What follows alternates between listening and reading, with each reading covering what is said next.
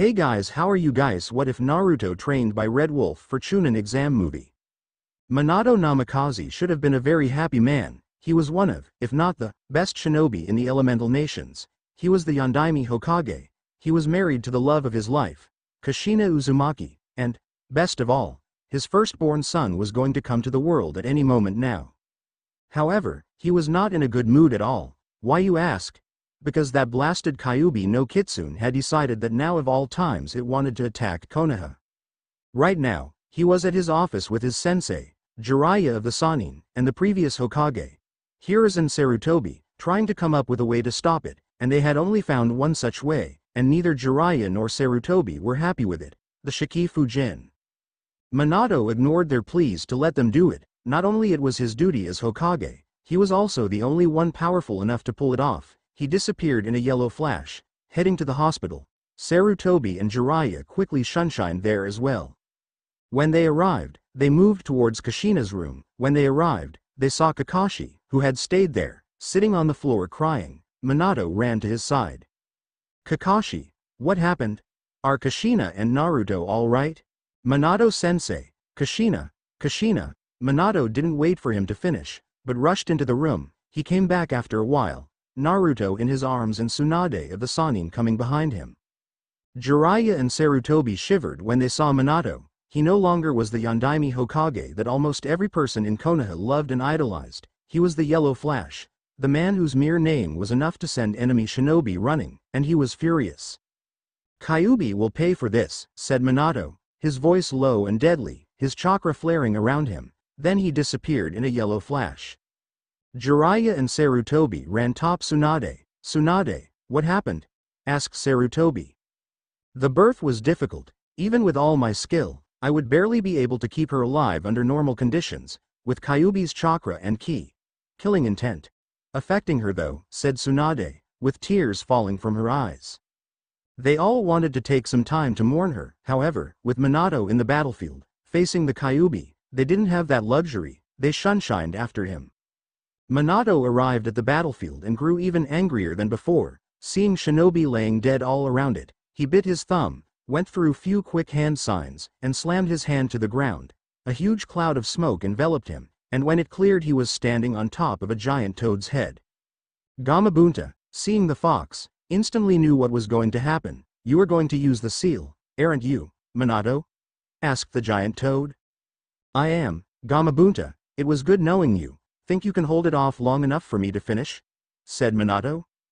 I'll try. You better do it, Gamabunta. Otherwise, we're all dead. Listen to me, all of you. Retreat. No. I'll take care of it, shouted Minato to his shinobi, who were more than happy to obey.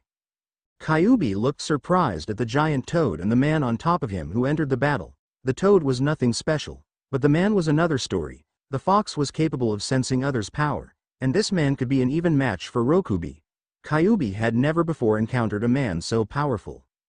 From the sidelines, Kakashi, Jiraiya, Tsunade and Sarutobi looked on as their friend and Hokage fought the Kyuubi alongside with Gamabunta. They knew they would only burden him if they interfered. They watched as Minato started going through hand signs. They watched as Gamabunta tried to stall the fox, in the end almost losing his left eye at the fox's claws. They watched as Minato finished with the hand signs, whispered something to Naruto's ear, and then threw one of his special three-pronged kunais at the fox's head. Minato appeared on the fox's head in a yellow flash, just as the Shinigami finished with its preparations behind him. While the Shinigami's appearance was unexpected, Kyuubi was sure that it would not be a problem. After all, whether or not the Shinigami managed to take the fox's soul depended on his summoner's strength, and while the human was powerful, he did not have enough power to match Kyuubi. However, Kyuubi hesitated for a second. The fox could sense the newborn the man held in his arms, and only that crazy Tanuki, Ichibi, would kill a newborn. That single moment of hesitation was all the Shinigami needed to separate Kyuubi's soul and body. Minato immediately did the seals required to seal the former inside Naruto. Just as the fox's body disappeared, Gamabunta caught Minato and Naruto with his tongue, gently lowering them to the ground. As this happened, Minato heard the Shinigami talking to him. You are very brave for a human. As a reward for this and for sacrificing so much to save your home, I'll not devour you, I'll let you move on. Just as Minato and Naruto touched the ground, Kakashi, Jiraiya, Sarutobi and Tsunade appeared next to them. With his last strength, Minato placed one kiss on Naruto's forehead and gave him to Sarutobi. Knowing that his life was closing to its end, he spoke to them. Listen to me, my friends, make sure that he is seen as a hero. If he is mistreated, I promise I'll come back and destroy Konoha myself, and, Sarutobi, good luck with the paperwork. With one last laugh at the look on Sarutobi's face and one last look at his son, Minato Namikaze, the Yondaime Hokage, Konoha's yellow flash, left his last breath. His last thought was, I am coming, Kushina. Sometime later, Sarutobi entered the council chamber, accompanied by Kakashi, who was carrying Naruto. Sarutobi took his seat and looked at the council members. The shinobi side of the council, which consisted of the clan heads, were looking eager to get over with this meeting so that they could return to their houses and assess the damage done by the fox. The civilian members were bickering amongst themselves, probably trying to find a way to profit from the situation. Heck, they probably don't care for all the shinobi lives lost today, thought Sarutobi, disgusted. His thoughts were interrupted by the Hyuga clan head, Hiyashi. What is the purpose of this meeting, Sandaime-sama? I am sure we all have work to do, and where is Yondaime-sama? Sarutobi tried to think the most appropriate way to break the news to them, but as he opened his mouth to speak he was interrupted yet again by a sound he didn't expect to hear, giggling. A few moments back, when Kakashi entered the chamber, he sat down at the Hokage's right, between him and the youngest member of the council, the 19-year-old head of the Inuzuka clan, Tsume. Tsume looked curiously at the newborn sleeping in Kakashi's arm, as did the 1-year-old sitting on her half-dog, half-wolf partner Kuromaru, her daughter, Hana. Before her mother could stop her, she sat up and, moving over to Naruto, softly stroked his cheek. This, however, was enough to wake the baby up. Naruto opened his eyes and looked at Hana. For a moment, bright blue met deep brown, before Tsume and Kuromaru walked over. I told you to stay close to me, Hana. Tsume scolded her daughter lightly, then she turned to Naruto. Hello, pup. I am Tsume Inuzuka.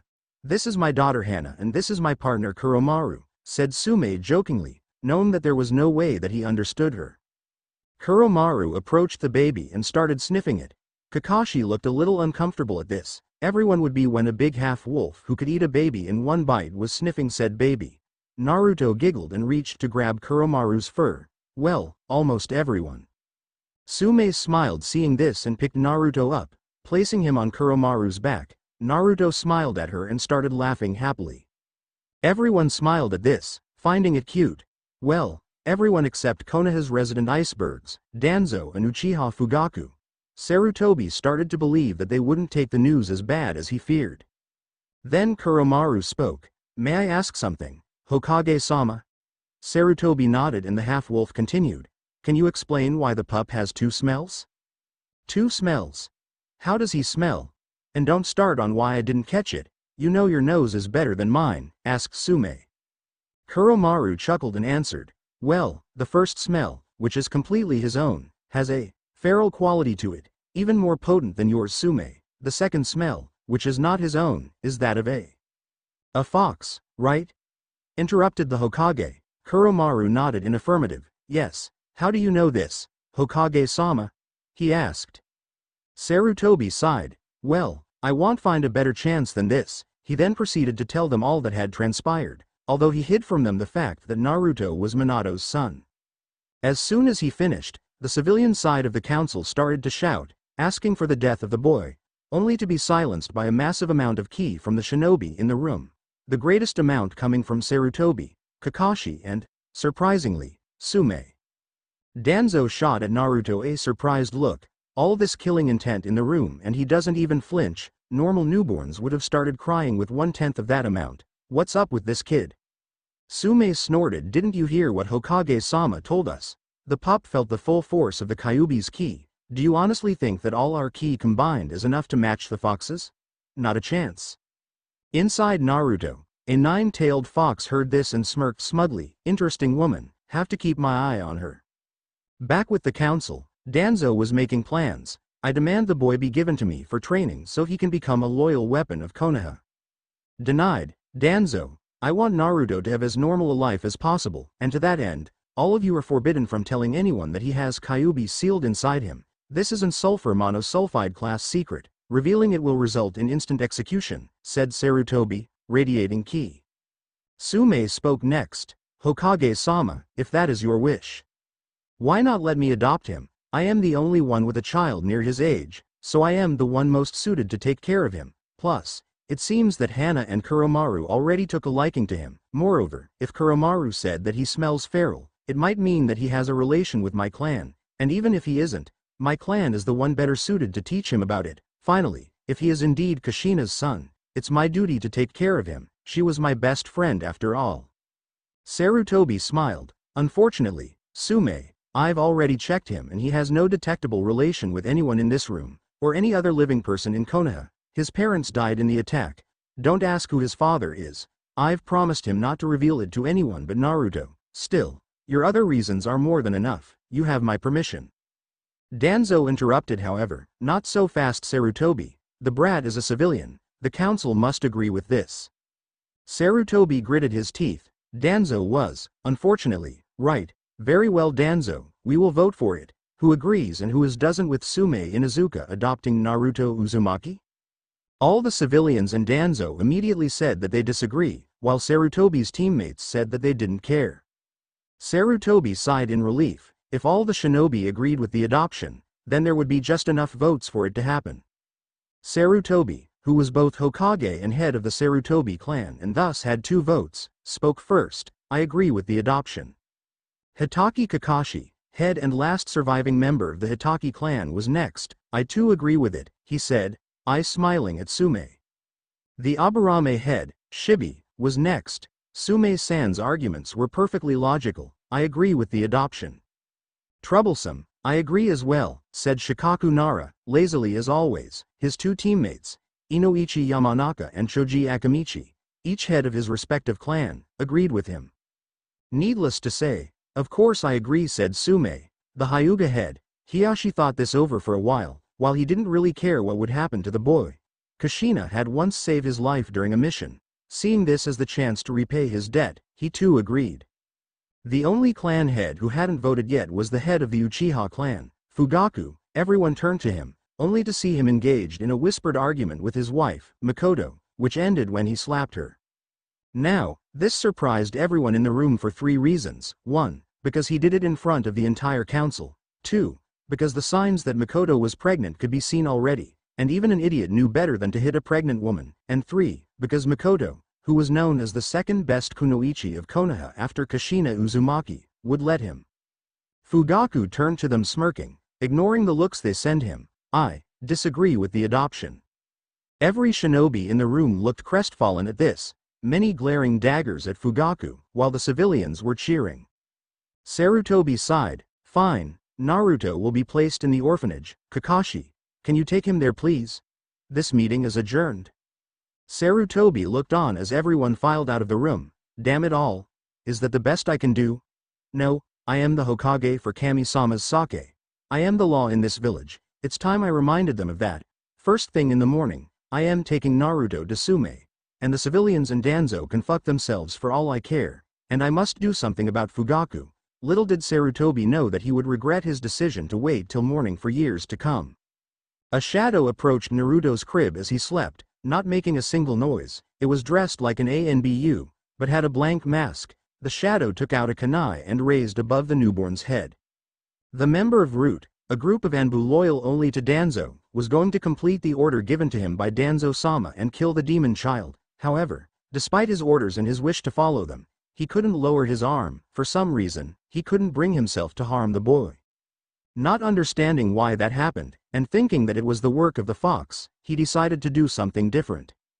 He picked up the boy and shunshined out of there. Within a few minutes, he was inside Konoha's most dangerous place, the Forest of Death. Naruto, surprisingly, hadn't awakened. The Root Anbu moved towards the center of the forest. When he reached it, he moved to the ground, intending to leave the boy there. When his feet touched the ground, he didn't see the 3 figures with golden eyes watching him, hidden in the forest's shadows and foliage, and when he put Naruto down and turned to leave, he didn't understand fast enough that the figures have jumped on him, teeth and claws ready to kill him.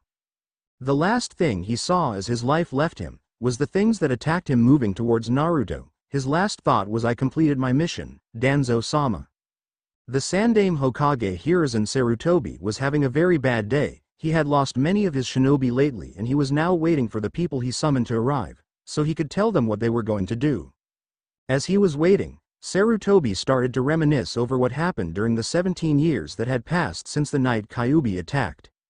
The very next morning, when Sarutobi went to the orphanage to take Naruto to the Inuzukas, he found out that he had mysteriously disappeared. He immediately had Inoichi Yamanaka check the mind of all the orphanage staff and council members to see who was responsible for this, but he found nothing. Of course, Sarutobi was no fool. He knew that, since it obviously happened the same night of the attack, it had to be someone from the council, the only ones who knew about Naruto. Even to this day, Sarutobi was sure that it was Danzo's doing, but he couldn't do anything without proof. What's more, ever since Sarutobi disbanded the council and took all power back in his own hands, Danzo was very careful not to give Sarutobi any reason to turn against him. Still, Sarutobi knew that Naruto was still alive, because the scroll that Minato had left for him had a special seal that would destroy it in case Naruto died. It was a precaution, so that nobody other than Naruto would get his hands on Naruto's inheritance. As long as the scroll was intact, Sarutobi knew that Naruto was alive. 11 years after that, Orochimaru's ex-apprentice, Anko Mitarashi, was abducted by 10 Konoha shinobi, 6 Jonin and 4 chunin who took her to the Forest of Death. When Sarutobi and his Anbu found her in a clearing in the forest, she told them that they were about to rape her, when she heard a wolf howling, and she couldn't remember anything after that. Inoichi said that a very strong memory jutsu was placed on her, one that can only be broken by the one that did it, at least without causing to Anko irreversible brain damage. Sarutobi understood the reason for it though. It was probably so that Anko wouldn't have a mental trauma from the sight, considering that the bigger intact piece that remained of her attackers was the small finger from one's foot. The clearing was literally painted red with the blood of those that attacked her. The fact that Anko couldn't remember who did this was probably fortunate for him, her or them, whichever one it was. Side effect. Yeah, right. After that, Anko developed a very sadistic streak, distrust for almost all men, except Sarutobi himself and her mentor Morino Ibiki, and started to spend much of her free time in the forest, searching for the person or people who saved her. She never found anyone. 2 years later, the entire Uchiha clan, with the exception of Uchiha Makoto and her son Uchiha Sasuke, was wiped out from Uchiha Itachi, who then became a missing nin. Sarutobi was very sad this happened, but he couldn't let Itachi stay in the village. Still, a shinobi of such caliber labeled as a missing nin. Yes, very sad indeed. Now, 4 years after that happened, a new crisis appeared. It all started 6 months ago, when some of his men, who were chasing a spy from Iwa, entered the Forest of Death. The remains of them and the spy were found at the outskirts of the forest by Anko 2 days later. All shinobi he sent to find out what happened were also found dead. The only exceptions were the members of the Inuzuka and Aburame clans, who had turned back after their respective companions refused to move beyond a certain point in the forest. And as every shinobi in Konoha knows, when an Inuzuka's dog or an Aburame's bugs refuse to go somewhere or do something, the Inuzuka or Aburame in question refuses to go there or do it, no matter what this there or it is. When asked why their partners didn't want to go on, they simply said that they were telling them that it was dangerous, that they were forbidden from continuing. They didn't say who was forbidding it though. The Inuzuka and Aburame clan members said that they did try to warn their teammates not to continue, but they ignored them, often calling them cowards. When Anko was asked, she said that she had never been in that part of the forest because her snakes were telling her the same thing. What was even more surprising for Sarutobi was that when he went alone with Kakashi, Enma and Pakun told them the same, so Sarutobi called the best shinobi of Konoha in his office, so they could all go together. Sarutobi was pulled out of his memories when he heard the door of his office opening and the shinobi he called coming in. He looked at them and started to call them by name, telling them why they were chosen for this mission.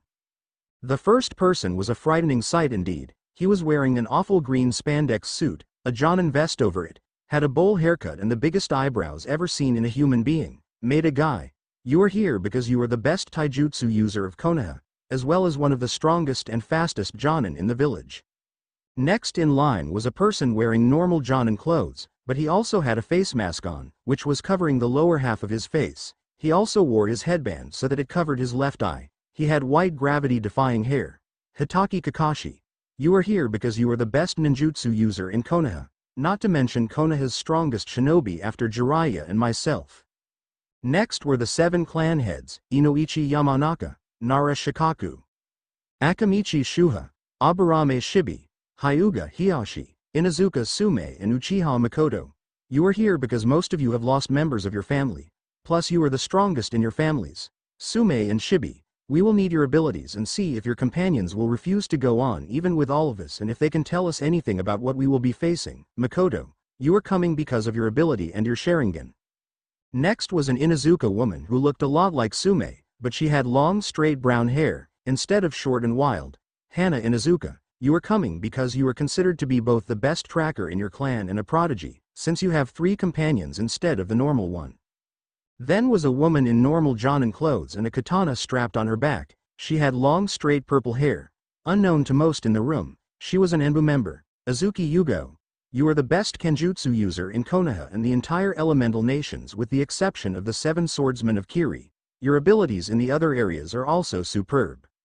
Next to her was a beautiful woman with long black hair and entrancing red eyes. She wore a dress that looked to be made out of pieces of paper that were simply wrapped around her body. She also had a very generous figure. Yuhi Kurenai, you are the best genjutsu user in the elemental nations. Well, of those that don't have a Kiki Genkei anyway. The last person was a woman with purple hair tied like a pineapple and wearing an open brown trench coat, with only a mesh shirt and a very short skirt underneath it. She was also wearing metal shin guards. If Kurenai was considered the most beautiful woman in Konoha, this one was considered the most sexy and dangerous. Konoha's snake mistress herself, Mitarashi Anko.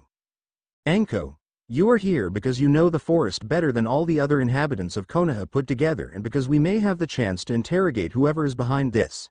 Sarutobi paused for a second, then sighed and continued. I'll be honest with you Anko, there is another reason I want you to come. There is a great chance that whoever is behind this is the same person for I believe it's only one to be able to hide so well, which is even more scary if you think about it from 6 years ago. It's possible that you could go on alone and distract him or her with conversation about that time while we will surround him or her and strike when she least expects it. Anko looked at him dumbfounded for a second, before exploding. No way in hell I am doing this you old fart. Everyone looked surprised at the way she talked to the Hokage, while Sarutobi himself started to leak ki. I suggest you be careful how you talk to me, Jonin. I am the Hokage and you will respect me, and you don't have a choice, this is an order. Anko felt her knees getting weaker under the pressure of the Hokage's ki, but she managed to keep herself upright. I don't care if it's an order or not, this person saved me from a fate worse than death. I won't do this. To be honest, if it came to a fight, I would probably stand with him or her, said Anko bravely. Sarutobi's eyes narrowed hearing this, and they narrowed even more when he saw Kurenai, Hana and Yugo step forward and stand next to Anko. He should have known this would happen. These 4 were best friends after all. Then he gulped. The 4 women were giving him the look, something all men in Konoha feared ever since they did something that only Tsunade herself had managed before them. They had made Jiraiya afraid to peep at them. Then he reminded himself that he was the Hokage and he was the one giving the orders. He tried to compromise. Will you agree if I promise you that we will take him or her alive? Anko and her 3 friends snorted. Why? So that you can interrogate him or her, have Inoichi pick his or hers mind apart and then kill him or her? Thanks, but no thanks. Sarutobi decided to weaken their front, so he turned to Sume. Can't you take control of your daughter, Sume-san? Sume snorted. You seem to forget that my clan values above all else loyalty.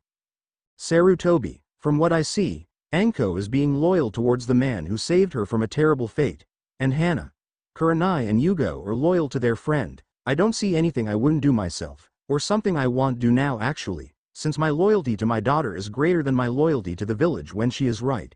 And with that she moved next to the 4 younger women, her friend and former teammate Makoto close behind. Sarutobi sighed and knew he had lost this fight. Fine.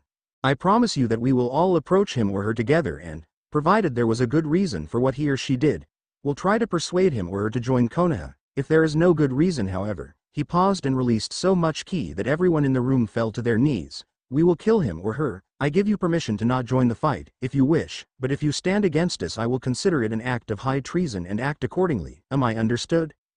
Everyone nodded in affirmative. The Hokage stood up and removed his cage clothes. revealing that he wore his old battle armor. Let's go. 30 minutes later, they were near the section of the forest where all animal partners refused to enter. At the Hokage's signal they stopped and he told them to summon their companions. Kakashi summoned Pakun. Sarutobi summoned Enma and Anko summoned a dirty green cobra at half the size of a full-grown man, which was named Calypso. Sume, Hana and Shibi approached them and the 6 of them, along with their animal companions, lead the rest deeper into the forest. Suddenly, all the animals moved in front of their companions and stopped them. Enma spoke for all of them. We warn you, unlike the previous times, we are allowed to continue, but be respectful towards the one that we will meet. The sense of danger is still here. I don't think it would be wise to anger him. But who or what is this person, Enma? How is he in position to allow or forbid you from moving forward, when he is not even here? Asked Sarutobi. Enma shook his head. He doesn't need to be here, you guys. Even the Inuzukas are humans and thus not as attuned to nature as we are. I guess you can call it animal instinct, suffice it to say. There is no animal, summon or not even that bastard Manda that would act against him. I guess you could call him the king of this forest. If it comes to a fight, I suggest you guys send us away first, or else we will side with him, not because we really want to, but because our instinct will tell us to, and trust me, if we can, feel him. I guess you could say from here, there is no way we would be able to fight our instincts when we actually stand in front of him, unless he wants us to, and I doubt he will. Sarutobi frowned at this information. If it was true, however, it was all the better that all Inuzukas and Abarames turned back when they did. Maybe he should send them back now as well. However, this idea was shot down when Sume, Hana and Shibi told him that their companions now actually refused to go back. Talk about a crazy situation. Sarutobi sighed, cursed in his head, and turned again to Enma. So, I guess he knows we are here. Probably from the second you first set foot in the forest, answered the boss of the monkey summons. Sarutobi sighed again, but he decided that they should continue anyway. It didn't matter even if that person called all the animals of the forest to fight by his side, they wouldn't be able to help him against shinobi. All it would take would be a good Kaiden jutsu, and that was that. How the hell did Enma knew that it was a man anyway?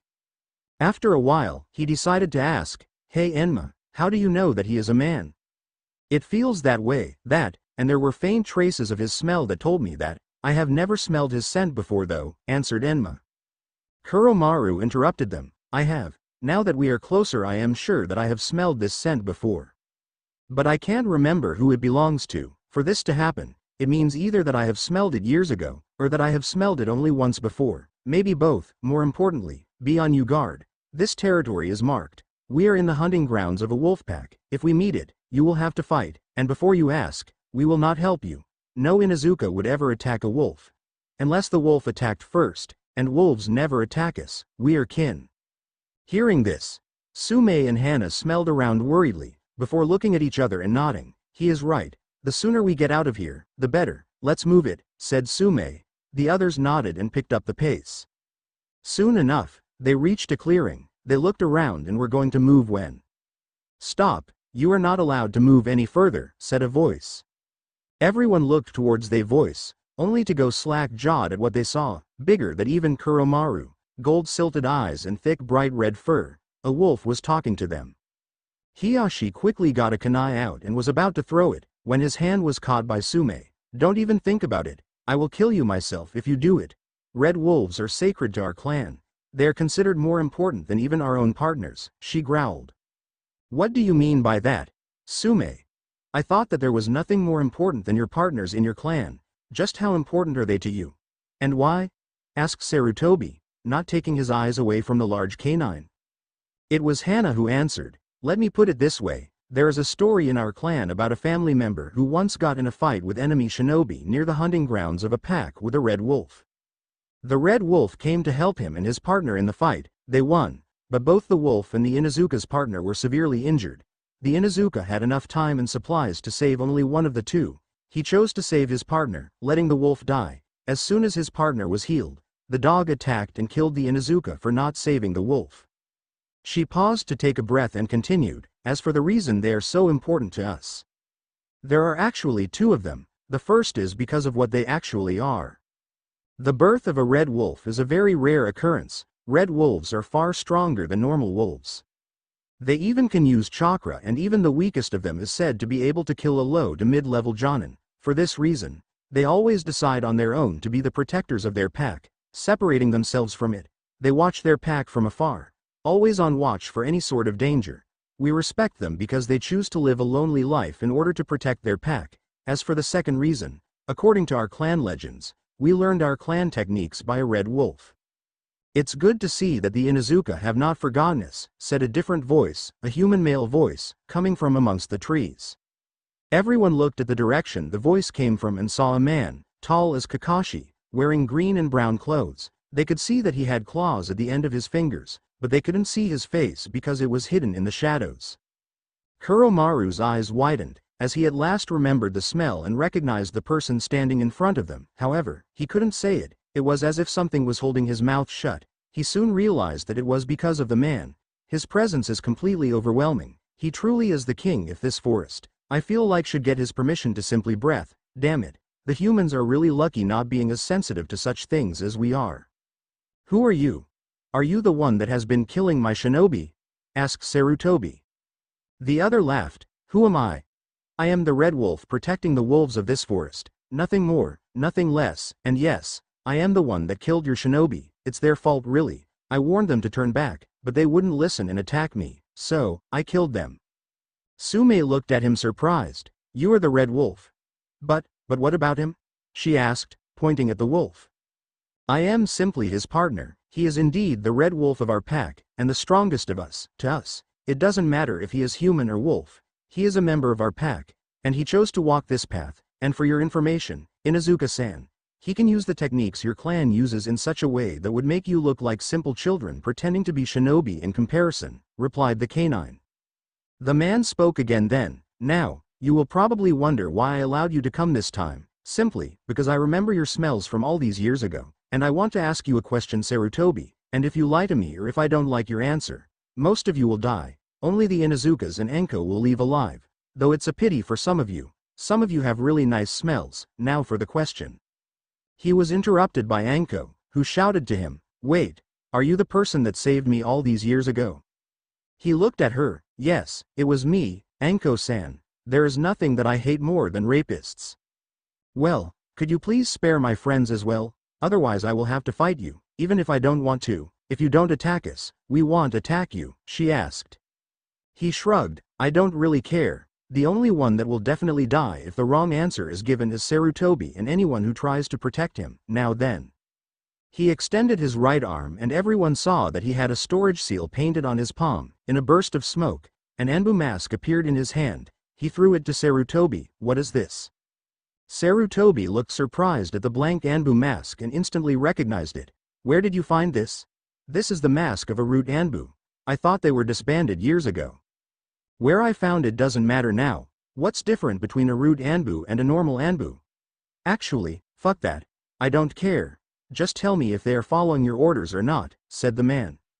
No, they are not. The only ones they obey are Danzo. I ordered him to disband them years ago, because most of them were abducted as children and were stripped of all feelings and brainwashed so they would be loyal only to Danzo, answered Sarutobi.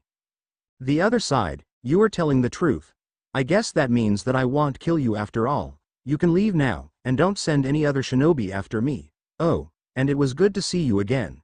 Kakashi, Sume, Hana, Kuromaru. He turned to leave, when Sarutobi shouted to him, Wait, just who the hell are you? And how do you know me and the others? The man stopped and turned around. So, you still haven't guessed? You really are getting old. He started to come out to the light. When they saw his face, everyone gasped. He looked like an exact copy of the Yondaime. The only differences being that he had a lot of red in his hair and that his eyes were gold and silted, the eyes of a wolf. Then he brought his hand up and used his claws to rip his shirt in two, showing his abdomen. The younger women blushed at seeing his muscles, but the clan heads, Kakashi and Sarutobi, nearly fainted at seeing the all-too-familiar seal. Naruto? Asked Sarutobi. The now revealed Naruto nodded in affirmative, and then motioned to his wolf partner to come by his side. Yep. And this is my brother, Nawaki, nephew of Fenrir, boss of the wolf summons. But, how did this happen? You disappeared 17 years ago, the very day you were born, and we couldn't find you anywhere. Naruto sighed. This mask comes from the man who brought me here and left me to die. The wolves that killed him kept it. They were led by Seto, Nawaka's father and Fenrir's cousin. I was raised by them. And the wolves know this forest better than anyone. Save myself. It's not strange they could hide from your shinobi. I see. Well, at least this gives me the proof I need to take care of Danzo. But tell me, how can you possibly remember us? You were 1 day old for Kami-sama's sake, said Sarutobi. Naruto smiled a mischievous smile that resembled not a wolf, but a fox. You of all people should know, Sarutobi, that there was someone who could remember and showed me the memory later. I am never alone after all. Sarutobi paled. You know about Kyuubi? Yes, I know about Kyuubi. For years actually, it was Kyuubi that taught me how to talk. It was Kyuubi that taught me about chakra and how to use it. It was Kyuubi that taught me many jutsu that she had learned and seen used during her life. It was Kyuubi that told me who I am and made sure that I would remain somewhat human, and not simply be a wolf with a human body. And finally, Kyuubi is the reason that the wolves saved me and accepted me in their pack, by awakening my Kiki Genkai the moment she entered my body. Wait, she? Kiki Genkai? Said Sarutobi, more than a little surprised. Yes, Sarutobi, she. Why is that a surprise? Don't tell me that you find it hard to believe? Said Naruto mockingly. Sarutobi felt the ki coming from the women around him and wisely stayed quiet. But, Naruto, you can't trust the fox. It may as well have done all these so that you would let it out so it can kill us all, said Kakashi. The next second, the clearing was flooded by an unreal level of ki, all of which was directed at Kakashi, who was at his knees and trying to keep himself from having a heart attack. I already told you that Kyuubi is a she, so you should refer to her as it, and for you information, I offered her once to release her, but she denied because it would kill me, so I suggest you shut the fuck up, said a royally pissed of Naruto. Kakashi nodded in affirmative, too scared to talk, and soon Naruto calmed down. Anyway, Naruto, you have to come with us back to Konoha. It is where you belong. Your parents would want you to become a shinobi of Konoha. Naruto looked at him. You are wrong, Sarutobi. This is where I belong. Still, maybe I will come, if you agree at some terms. Before Sarutobi could open his mouth, Tsume beat him to it. What are these terms, Naruto-sama?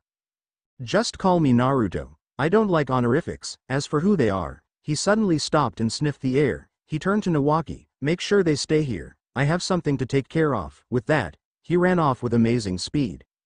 What just happened?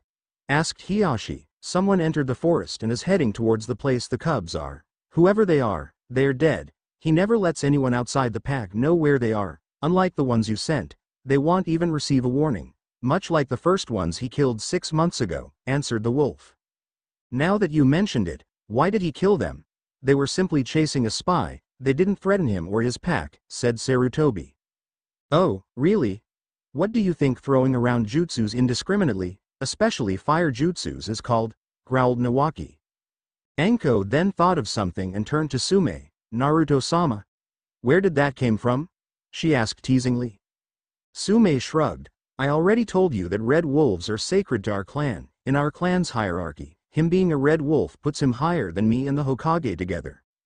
Sarutobi slapped himself. I am an idiot. He said that Kyuubi activated a Kiki Genkai, but I didn't ask him about it. As far as I know, neither Minato nor Kushina had one. Perhaps I can answer that, said Nawaki. Everyone turned towards him. What do you know about his father's ancestry? Asked the wolf. Nothing, I am afraid. He was an orphan when he was young. He never met any relatives of his, even if there were some still alive somewhere, answered Sarutobi. You are wrong about that one. He and Naruto are actually very distant relatives of the Inuzukas. They originate from the same clan, said the wolf. Tsume and Hana went bug-eyed at this. Wait, you can't possibly mean that he is a direct descendant of that clan, said Tsume. Nawaki nodded. That's exactly what I mean. He is the last descendant of the main branch of the Okami clan. As you probably know, this clan was much like you are now. Only they were partnered with wolves instead of dogs. So were the side branch family, but they were weaker. Now, at some point in history, something happened, even Fenrir, who was alive back then, is not sure exactly what happened. But it probably was some sort of virus. It caused mutations to both branches of the clan. But it was much more serious to the main branch. Nobody died. But the main branch lost all connection with the wolves. They couldn't even understand us any longer. The side branch members were luckier. They lost their connection with the wolves, but they earned a connection with the dogs.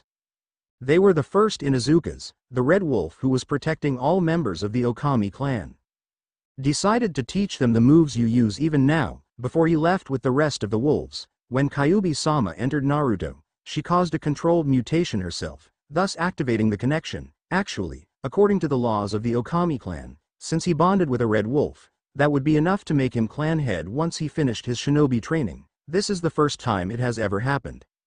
He stopped and sniffed the air. He's returning, and he's pissed off for some reason. Soon, Naruto jumped in the clearing, and everyone saw that Nawaki was right. He was pissed off. What happened, Naruto? Are the cubs all right? Asked Nawaki. Yes, they are all right. These bastards, they were hunters that came to get wolf pelts specifically. They had even hired some shinobi for help, said Naruto, seething. What did you do to them? Asked Hana, who was also seeing red. Let's just say that the pack won't need to hunt today, answered Naruto. He took a few deep breaths to calm himself, then spoke. Now, before we were interrupted, I think I was about to tell you my terms, correct? They are simple really. First, I want to deal with that Danzo guy myself. Anyway I see fit.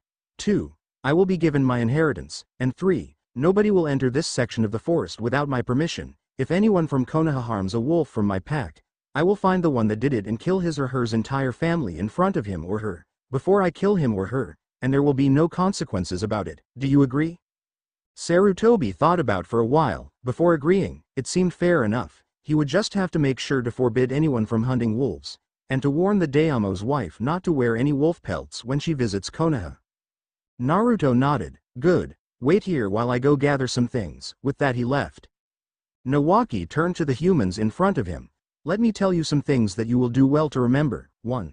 I hope your village doesn't agree with practices such as raping enemy shinobi, because if it does, it won't stand for long. 2. Never suggest that he is lying. He hates lies and he never tells them. 3. Make sure never to say the name Inari in front of him. It's taboo with him. They suddenly heard a tree falling. See what I mean? After a few minutes Naruto returned. All the women blushed when they saw him. He was dressed completely in red trousers, red shirt and a red trench coat. The trench coat had the image of a nine-tailed fox at the lower part in a much darker red, so that it would stand out. In the middle, it had the kanji for red wolf. At the bottom, where Minato's cloak had the flames, there were several symbols. The full moon, the sun, a tree, a white feather, a black feather, a cloud with a thunder coming from it and a skull. He also had a straight sword strapped on his back. The guard and handle were shaped like a bird, though it didn't look like any bird they knew. The sheath had flames illustrated in all its length. The strange thing, however, was that the guard and the sheath were tied together with a strip of cloth that was painted blood red and had on it the same symbols as his coat. It was tied in a way that it would be impossible to draw the sword without untying it first. Naruto, where did you find these things? Asked Kakashi. The clothes are a gift from the only person I ever allowed to live with my pack for some time. The only human friend I have. Bet you can't guess who it is. As for the sword, that I won't tell you, so don't bother asking me. Anyway, let's get going, he answered. Everybody nodded and they set off in the favorite method of shinobi, jumping from tree to tree. Pretty soon they reached Konoha. Sarutobi immediately brought everyone to his office.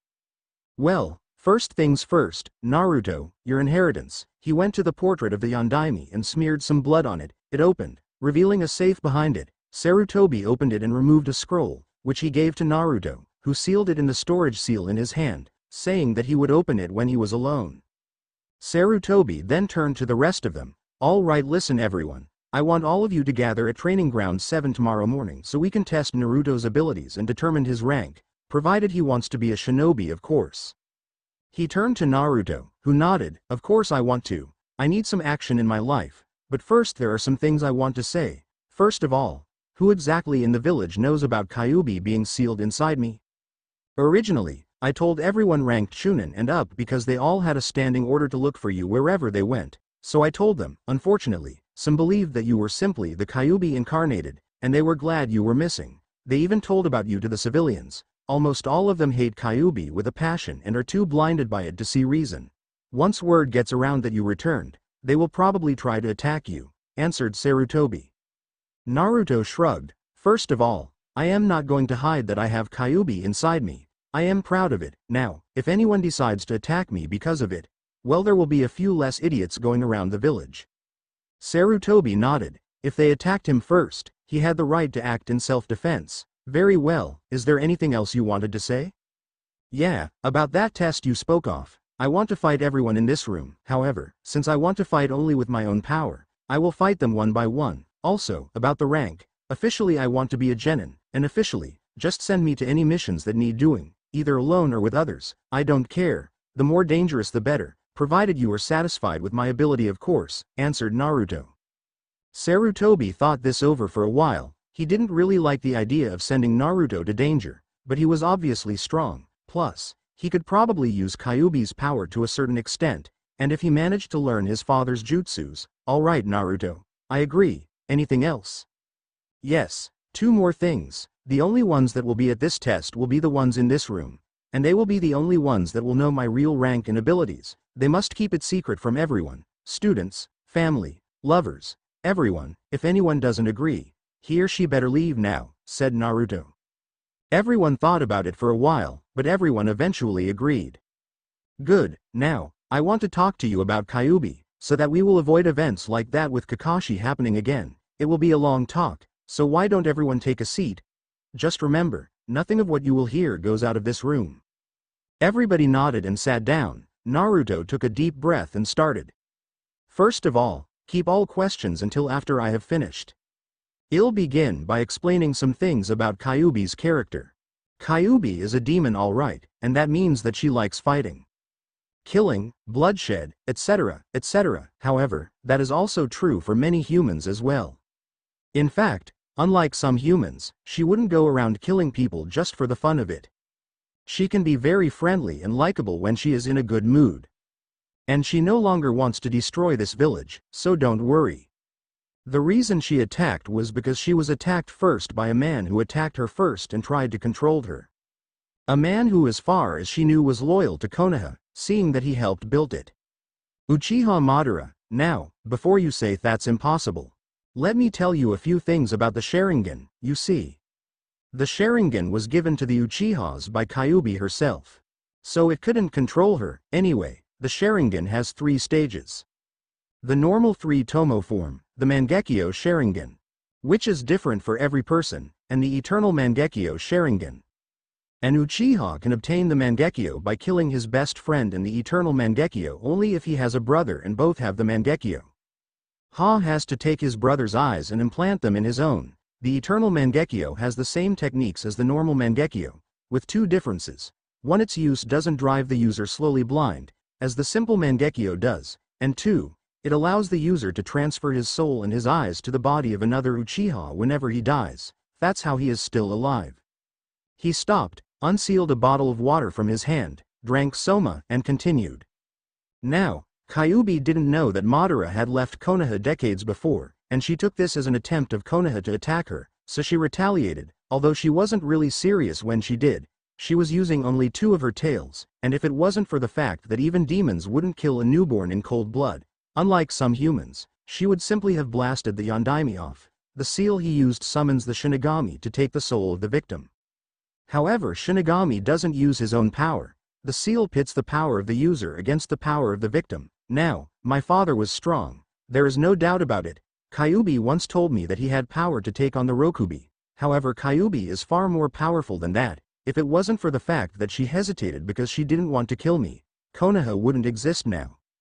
He paused, and Sarutobi decided to ask one of the many questions going around his head. Wait, you said that Kyuubi used only 2 tails of her power, but that Minato had enough power to take on the Rokubi, which means 6 tails. How could she overpower him then? Naruto started to laugh. Ha ha ha, tell me, what do you think the difference in power between the Biju are? He asked. Well, with Ichibi as the base, Nibi is 2 times stronger than him, Sanbi 3 times stronger, etc., etc., said Sarutobi. Naruto shook his head. You are wrong, let me explain. Nibi is indeed twice as powerful as Ichibi, Sanbi, however, is 3 times stronger than Nibi. Yanbi is 4 times stronger than Sanbi. Gobi is 5 times stronger than Yanbi. Rokubi is 6 times stronger than Gobi. Nanabi is 7 times stronger than Rokubi. Hachibi is 8 times stronger than Nanabi, and Kyubi is 9 times stronger than Hachibi. In short, every single tail of a Biju has equal power with all the tails of the previous one combined. To say it in numbers, if the power of Ichibi was 1, the order would be 1, 2, 6, 24, 120, 720, 5040, 40,320, 362,880, Ichibi, Nibi, Sanbi, Yanbi, Gobi, Rokubi, Nanabi, Hachibi and Kyubi respectively. Do you see now how massive the differences in power are? To put it simply, each Biju can take on all the previous ones and beat them to the ground with ease. Unfortunately, this difference in power doesn't transfer to their human hosts when they are sealed. The human body can't stand such levels of power. When a host uses his or hers Biju's power and he or she gains tails of power. These tails have equal power regardless which Biju is sealed inside the host. Each of these tails is equal to power to Ichibi's, which means that only the hosts of Nibi and Ichibi can access the full power of their Biju. And anyway, my father would be able to take on the Rokubi simply thanks to that strange jutsu of his that allowed him to move faster than even Kyubi's eyes could see. I wonder if he had left me instructions about it, he mused in the end. Sarutobi gulped at this piece of information and thanked all the gods that Kyubi no longer had a bone to pick with Konoha. Then he thought of something else. Madara had sought the destruction of Konoha for a long time. Does his eternal Mangekyo mean that the only way to kill him is to kill all Uchihas? Naruto nodded. The male ones, yes. However, if I could find the notes of a seal master and with Kyubi's aid I might be able to come up with a seal that would prevent him from doing so. I don't think I need to though. Madara is mine. I am the only one that can kill him in a way that he won't be able to transfer to another body. And no, I won't explain how, not now. I don't reveal my secrets that easily. Well, as far as the notes of a seal master go, you won't have a problem finding them. Your father was the best seal user I've ever seen. Myself and Jiraiya of the Sannin are quite proficient in the art, but he was on a completely different level. I understand you want to keep some things secret, but I hope you will tell me sometime, said Sarutobi. Makoto spoke next. Naruto-san, I am Uchiha Makoto. Please, I beg you try to create the seal you spoke about. I am not about to stand by and watch my son killed without doing anything. Naruto nodded. He would do it anyway. He couldn't leave anything in chance when it came to that bastard. Anko then thought of something. Hey Gaki, in that scale of power you used before, where would you put yourself and the other hosts when going full out? Naruto thought about it. I am not sure about their own power. So let's just say that they are Jonin level and that they can fully control the power of their Biju. That would put the Ichibi and Nanabi hosts a little above the respective Biju in power. The hosts of Sanbi, Yanbi and Gobi would be between Nibi and Sanbi. The host of Rokubi would be a little above Sanbi. The hosts of Nanabi and Hachibi would be between Sanbi and Yanbi, more towards Sanbi. As for myself, that's a complicated question. Because of my own nature, I can't fully control Kyubi's power. Despite my own will and her cooperation, I can control up to 4 tails of power. At 5 I go completely feral, and at 6 I go berserk, which is better than going feral in my book. But why? Going berserk would mean that you would kill everything that moved, while going feral means that, oh, said Sume. Naruto nodded. Exactly, it means that I would do whatever my instincts told me to, and that means I would probably do things worse than killing people. It almost happened once, and that day I promised myself to never let it happen again. He turned to Anko. It was when I saved you from these bastards some years ago, when I became so mad I lost all control of myself and entered my 5 tails state. It took all my strength of will to revert back to normal before I did something I would regret. That was part of the reason I erased your memory. I didn't want anyone to remember me at my worst, and I still don't, so don't ask me to undo it. You would only get nightmares anyway. Anko wanted to protest, but she knew he was right. Naruto sighed and continued what he was telling before. Anyway, I am pretty strong myself, so with 4 tails I would say I am a little stronger than the Rokubi host. There are too many variables to explain my other levels, so I will just say what would happen if I went all out. If I do something that has never actually happened in battle before and only did it once to see how powerful I was.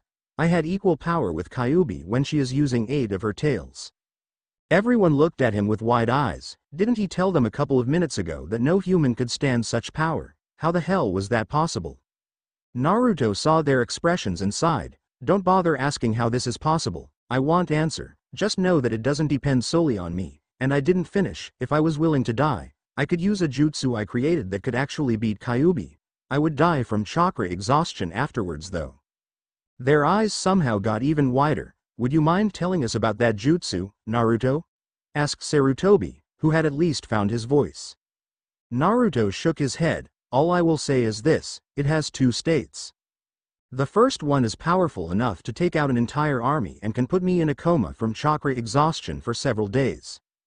Depending on how long I used it, the second state one is a wide area jutsu that can destroy an entire country.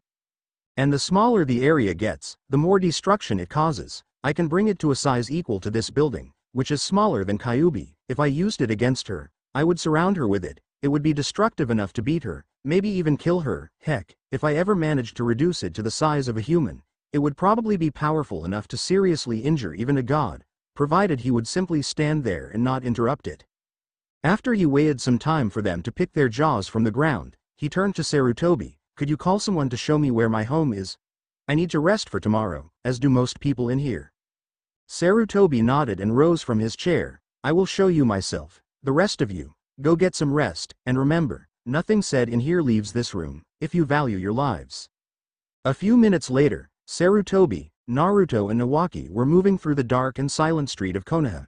Each lost in his thoughts. After some time, they reached a huge wall, with an elaborate metal door in the middle. From the door, a huge property could be seen stretching as far as they could see. Naruto whistled. Sarutobi chuckled. I know, impressive, isn't it? It's also the best protected place in Konoha thanks to you father's seals. If anyone tries to enter without your permission, well, Minato never actually told me what would happen, but I am sure Danzo has lost a few of his Ru trying to get in. Do you see the seal in the middle? Spread some blood on it, and the door will open. See you tomorrow, Naruto. Naruto nodded and bit his thumb, smearing some blood on the seal, and the door indeed opened. Naruto and Nawaki walked through. The door closed behind them. They approached the house, which was actually a mansion. Naruto smeared some blood on the seal, keeping door closed, and entered his house for the first time in 17 years. He had to admit it was nice. He created a few cage bunchins and sent them to explore the house. After a while all of them dispelled, letting him know the layout of the place. Naruto moved to the library. He looked around for a while and had to admit Sarutobi was right. There were many books on seals, some of them handwritten.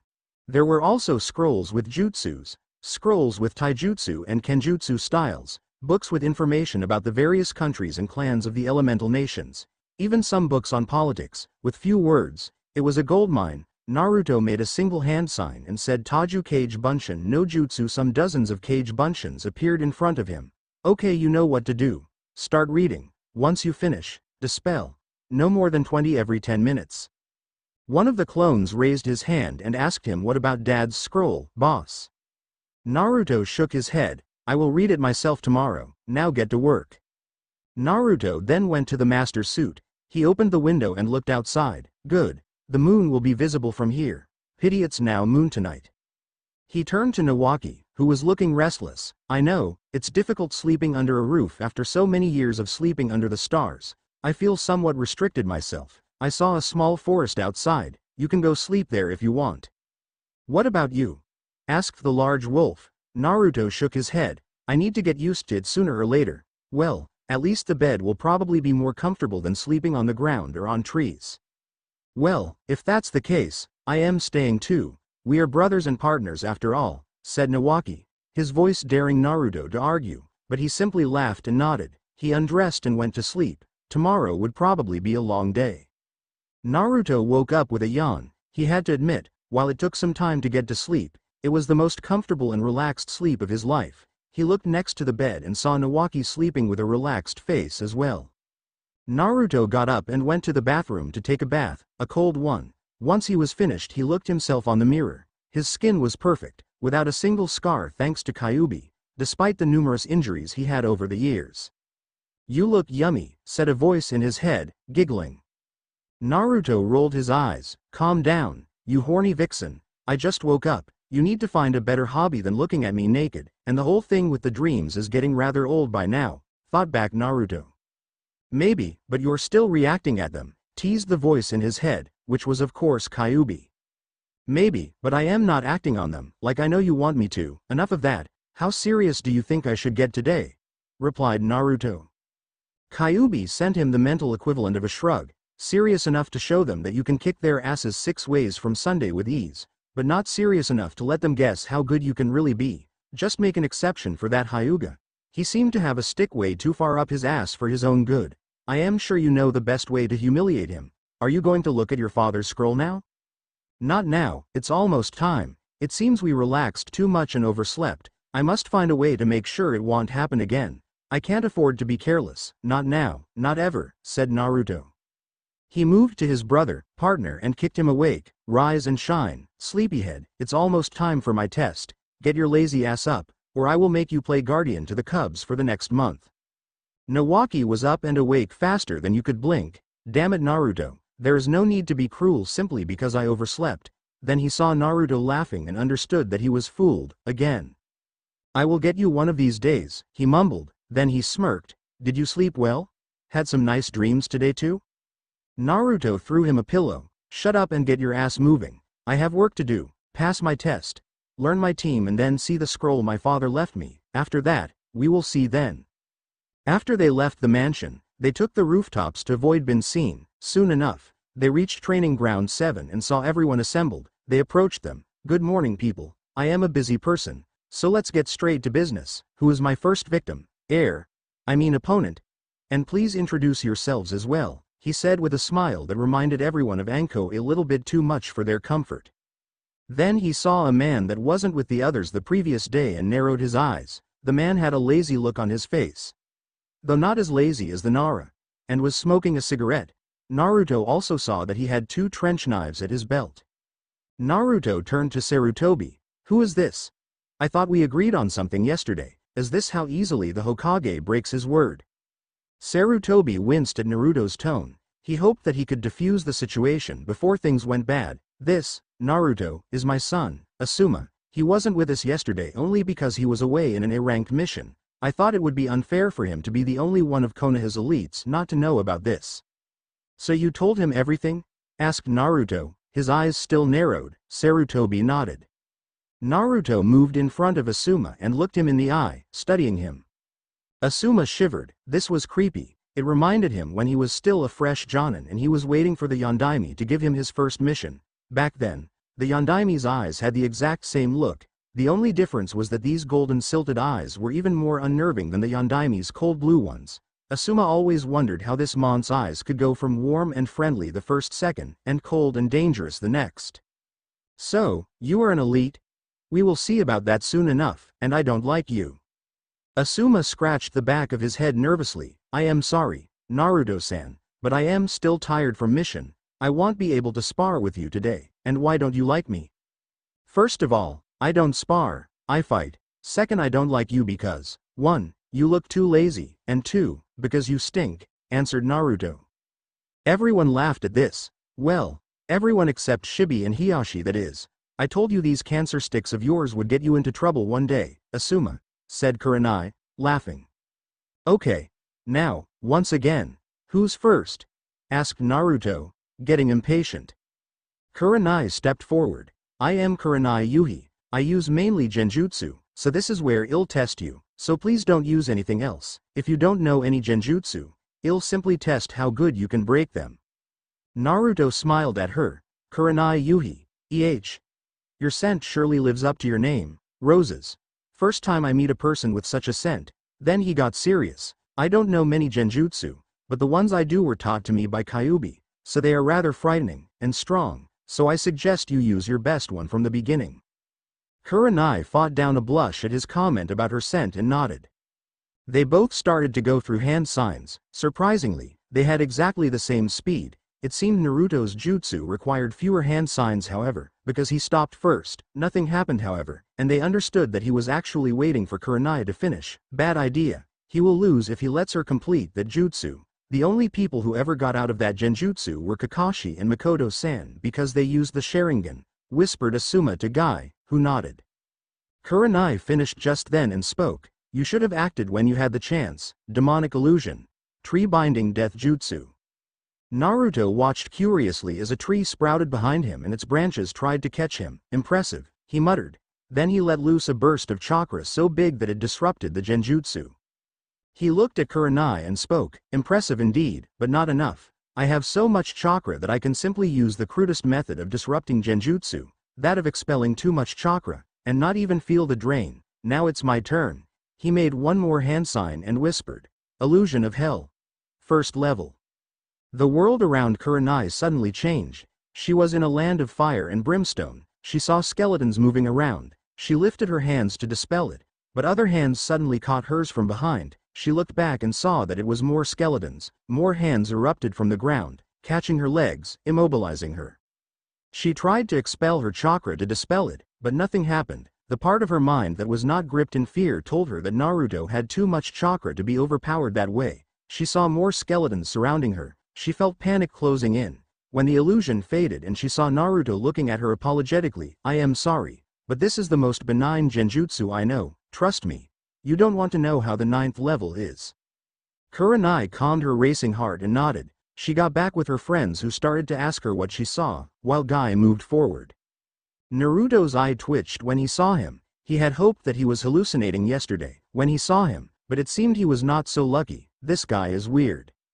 Then Guy spoke. Yash, I am made a guy. Let's fight only with taijutsu Naruto-kun and show everyone our flames of youth.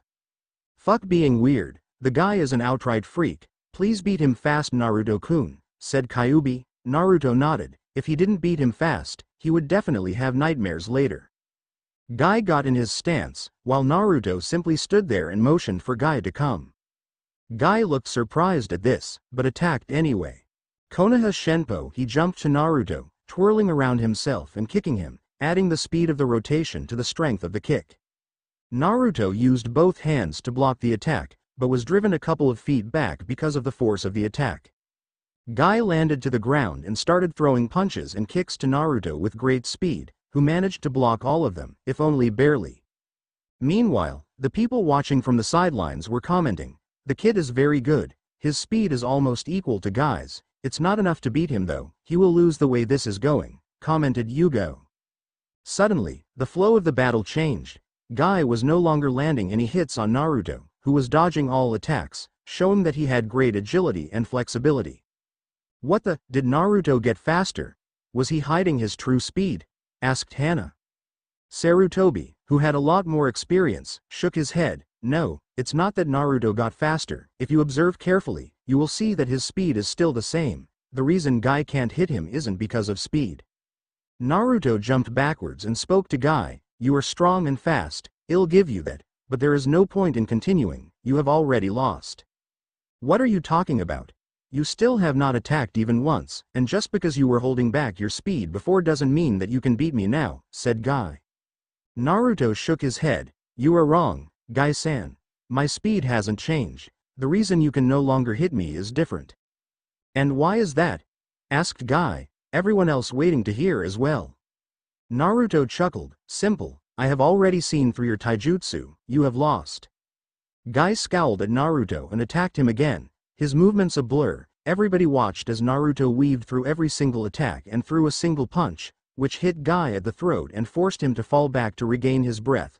Naruto didn't press his advantage, he simply repeated what he said before, give up, you have lost.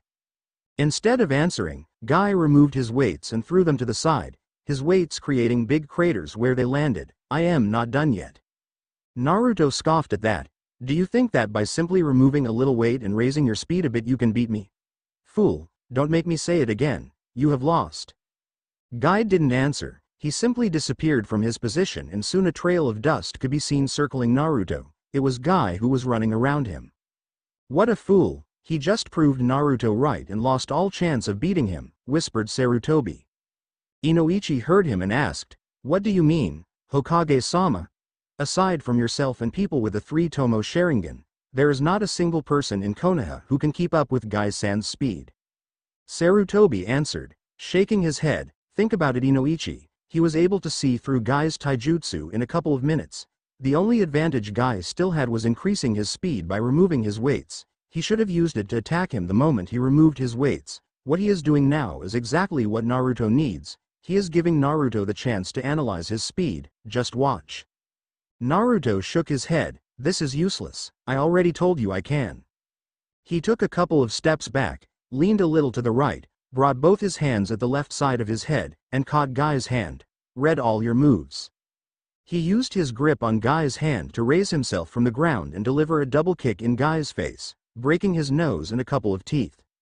He then let Guy's hand go, fell to the ground hands first, did a handstand and kicked Guy with both legs, one in the gut and the other in the chest, throwing Guy to the air. He then used his hands to throw himself on the air behind Guy. He twisted in the air with unnatural agility and planted his right foot at the side of Guy's neck and used it to slam him to the ground. In a second he was above him, his claws ready to tear his throat out. You lose. Everyone looked wide-eyed at what just happened. It was the first time they saw someone without the Sharingan reading one's moves so perfectly. Naruto looked down at Guy. I've to admit one thing. Your taijutsu is... Yes? Said Guy eagerly, thinking that he was about to be complimented. Complete and utter rubbish. Guy jumped up and looked at Naruto, not believing what he heard. What? Why are you saying this most unyoutful thing? Naruto's eyebrow twitched at hearing the Y word, but answered anyway. Simple, you are strong and fast, but that's all that you have. You are too straightforward, and that makes your moves ridiculously easy to predict and avoid. You lack flexibility and fluidity. Simply throwing punches and kicks around isn't taijutsu. What you are doing is simply a somewhat more refined form of street brawling. Moreover, because I guess you always wear these weights to increase your speed when you remove them. Once you do, it's very difficult to stop a move once you begin it, not only because of the speed itself, but also because you are not really used to it. Guy left the area of the fight, thinking about what he heard. Hana went next. Seeing her, Naruto smiled. Why not call your mother as well? It will make things more interesting. Hana nodded and motioned for her mother to come. After she did, Naruto spoke to them. Okay. This is a battle only between the three of us. No partners, of course. If you insist they can fight with you, but in this case I'll have to call mine to deal with them. Kuromaru and Hana's partners, the Haimaru triplets, immediately left. Naruto smiled at that. Very well, let's begin. All three of them jumped backwards and crouched down. The appearance of all three of them changed slightly, taking a more feral look, their fingernails elongating to claws and their teeth sharpening. None of them moved for a while, but everyone could see that their muscles were tense. They really looked like hunters ready to pounce on their prey. Then they rushed towards one another, beginning the fight. Naruto attacked first, jumping towards Sume and sending a downward slash to her, but she jumped back and avoided it. Hana retaliated by doing the same, with the same results.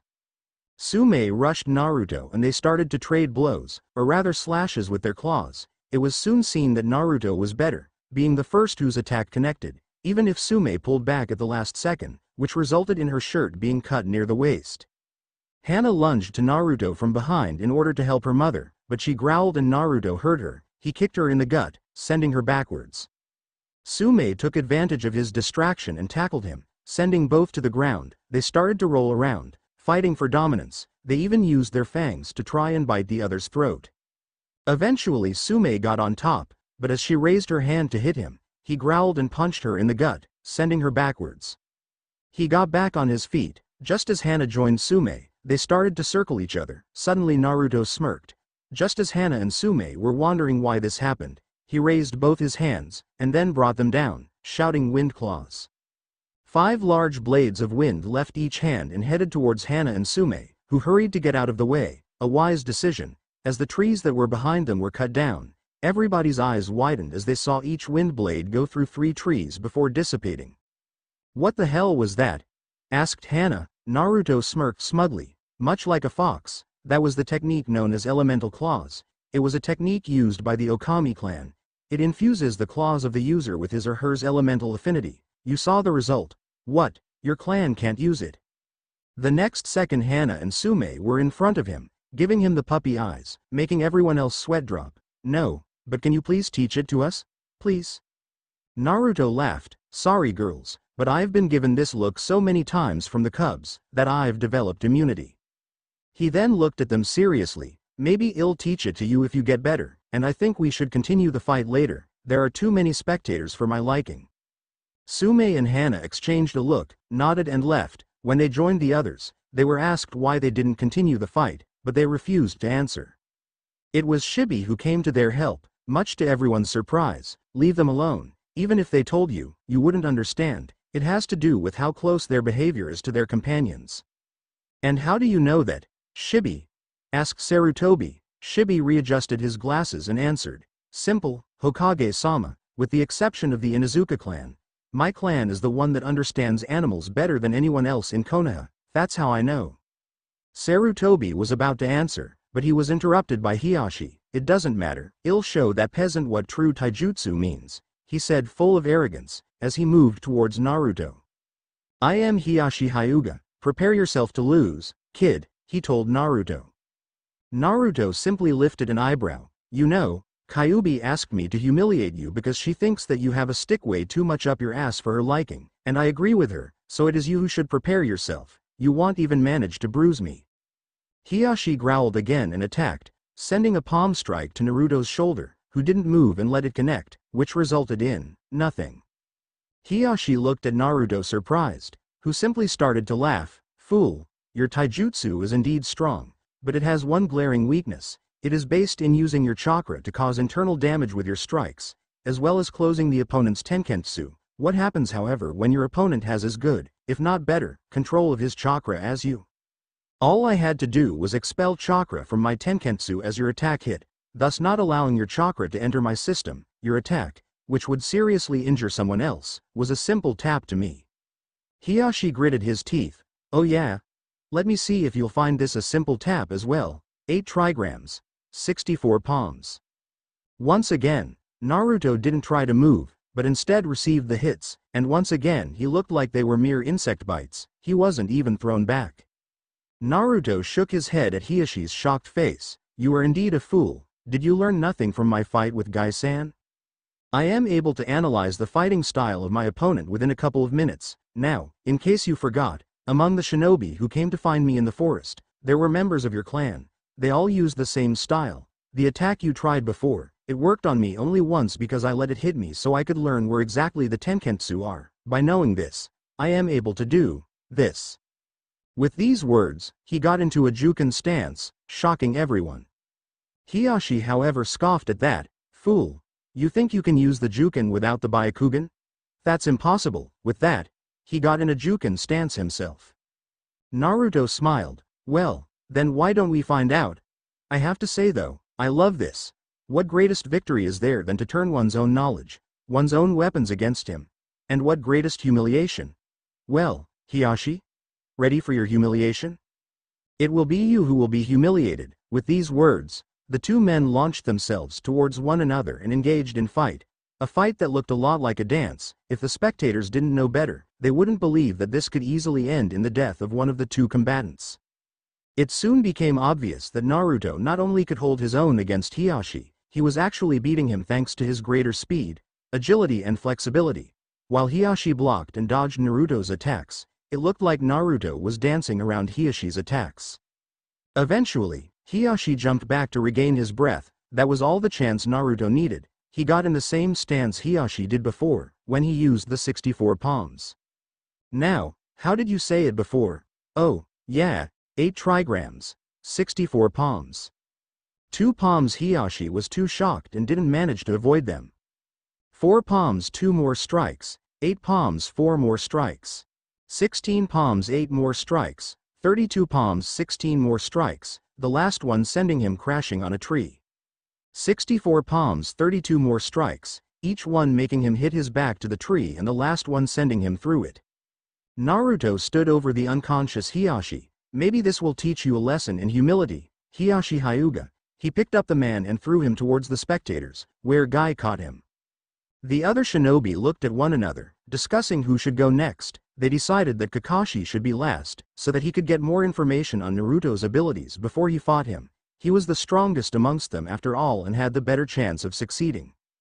Eventually, Shuha went next. "I am Akamichi Shuha. Everything goes in this fight, do your best." With these words, Shuha used his family jutsu, becoming a giant. Naruto immediately went through several ideas to beat him in his mind, eventually choosing the easiest of them. "Oh, I like the way you think, Naruto-kun. This is evil," said Kyuubi in his mind. "Well, I don't. This is too low, even for shinobi, but it is the easiest way, as well as the one that will cause him the least injury, but I can't help feeling sorry for him," Naruto thought back. When Shuha unsealed a big staff and tried to hit him, Naruto avoided the attack and run between Shuha's legs, before Shuha had the chance to do anything. Naruto went through a few hand seals. Every shinobi in the audience recognized them, and their eyes widened, not believing what he was about to do. Naruto finished the hand seals and slammed his hands to the ground and shouted Doten, Earth Wall Jutsu. Immediately, a large earth wall rose up, and hit Shuha at the groin, canceling his jutsu and making him go cross-eyed and go in a fetal position and whimper, trying to endure the pain. Everyone looked at Naruto, still not believing that he actually did that. Naruto just shrugged. What? He did say that everything was allowed. Everyone face-faulted at this. "Now, who's next?" asked Naruto, taking a too innocent expression. All males immediately took a step back. Anko stepped forward, cackling evilly. "Well, since the men are too afraid, I guess I'll be next, and thanks for the wonderful idea, Naruto-kun." "Not her too," thought Naruto. "Hey, you have to introduce me to that girl sometime, Naruto-kun. She seems to be promising," said Kyuubi. Everyone was surprised at seeing Naruto taking a horrified expression and shouting, "No way in hell I am doing that." "Naruto, what happened?" asked Sarutobi, worried to see Naruto actually shivering from fright. "Kyuubi," she said that she wants to meet Anko because, according to her, she holds a lot of promise, answered Naruto, still shivering. Suddenly, Anko had an expression like Christmas came early, while everyone else was trying to find a place to hide and hope to survive that. Anko started to advance on Naruto, cackling like a madman and rubbing her hands together. "Well, Naruto-kun, how can I meet her?" Naruto got in a battle position and extended his claws. "Over my dead body, there's no way I am allowing this." She smirked. "Well, I am sure I'll be able to change your opinion," she said, throwing some kunai at him. Naruto dodged them and rushed at her, planning to engage her in taijutsu, where he knew he had the advantage. This was not a fight he could afford to lose, if he was to keep his mental health. Kyuubi alone was more than enough, he didn't need a mini-me of her going around. Anko actually fared quite well. Her taijutsu style relied in avoiding her opponent's attacks until she found an opening or weak spot. When she would strike, hard and fast, however, it soon became obvious that Naruto was out of her league. Not only he was faster, stronger and more agile than her, it was like he knew every move she was going to do before she did it, and, unlike with his fight with Guy, he didn't even need a couple of minutes to do it, he was doing it from the beginning of the fight. Anko jumped back and cursed, "How the hell are you doing this?" Naruto smirked. "You really can't guess. Did you forgot where you were training, Anko-san?" Anko's eyes widened when she realized what he meant. She always did all her training in the Forest of Death, but that meant, "You were watching me when I was training. Why would you do that?" she asked him, pissed that he would do that.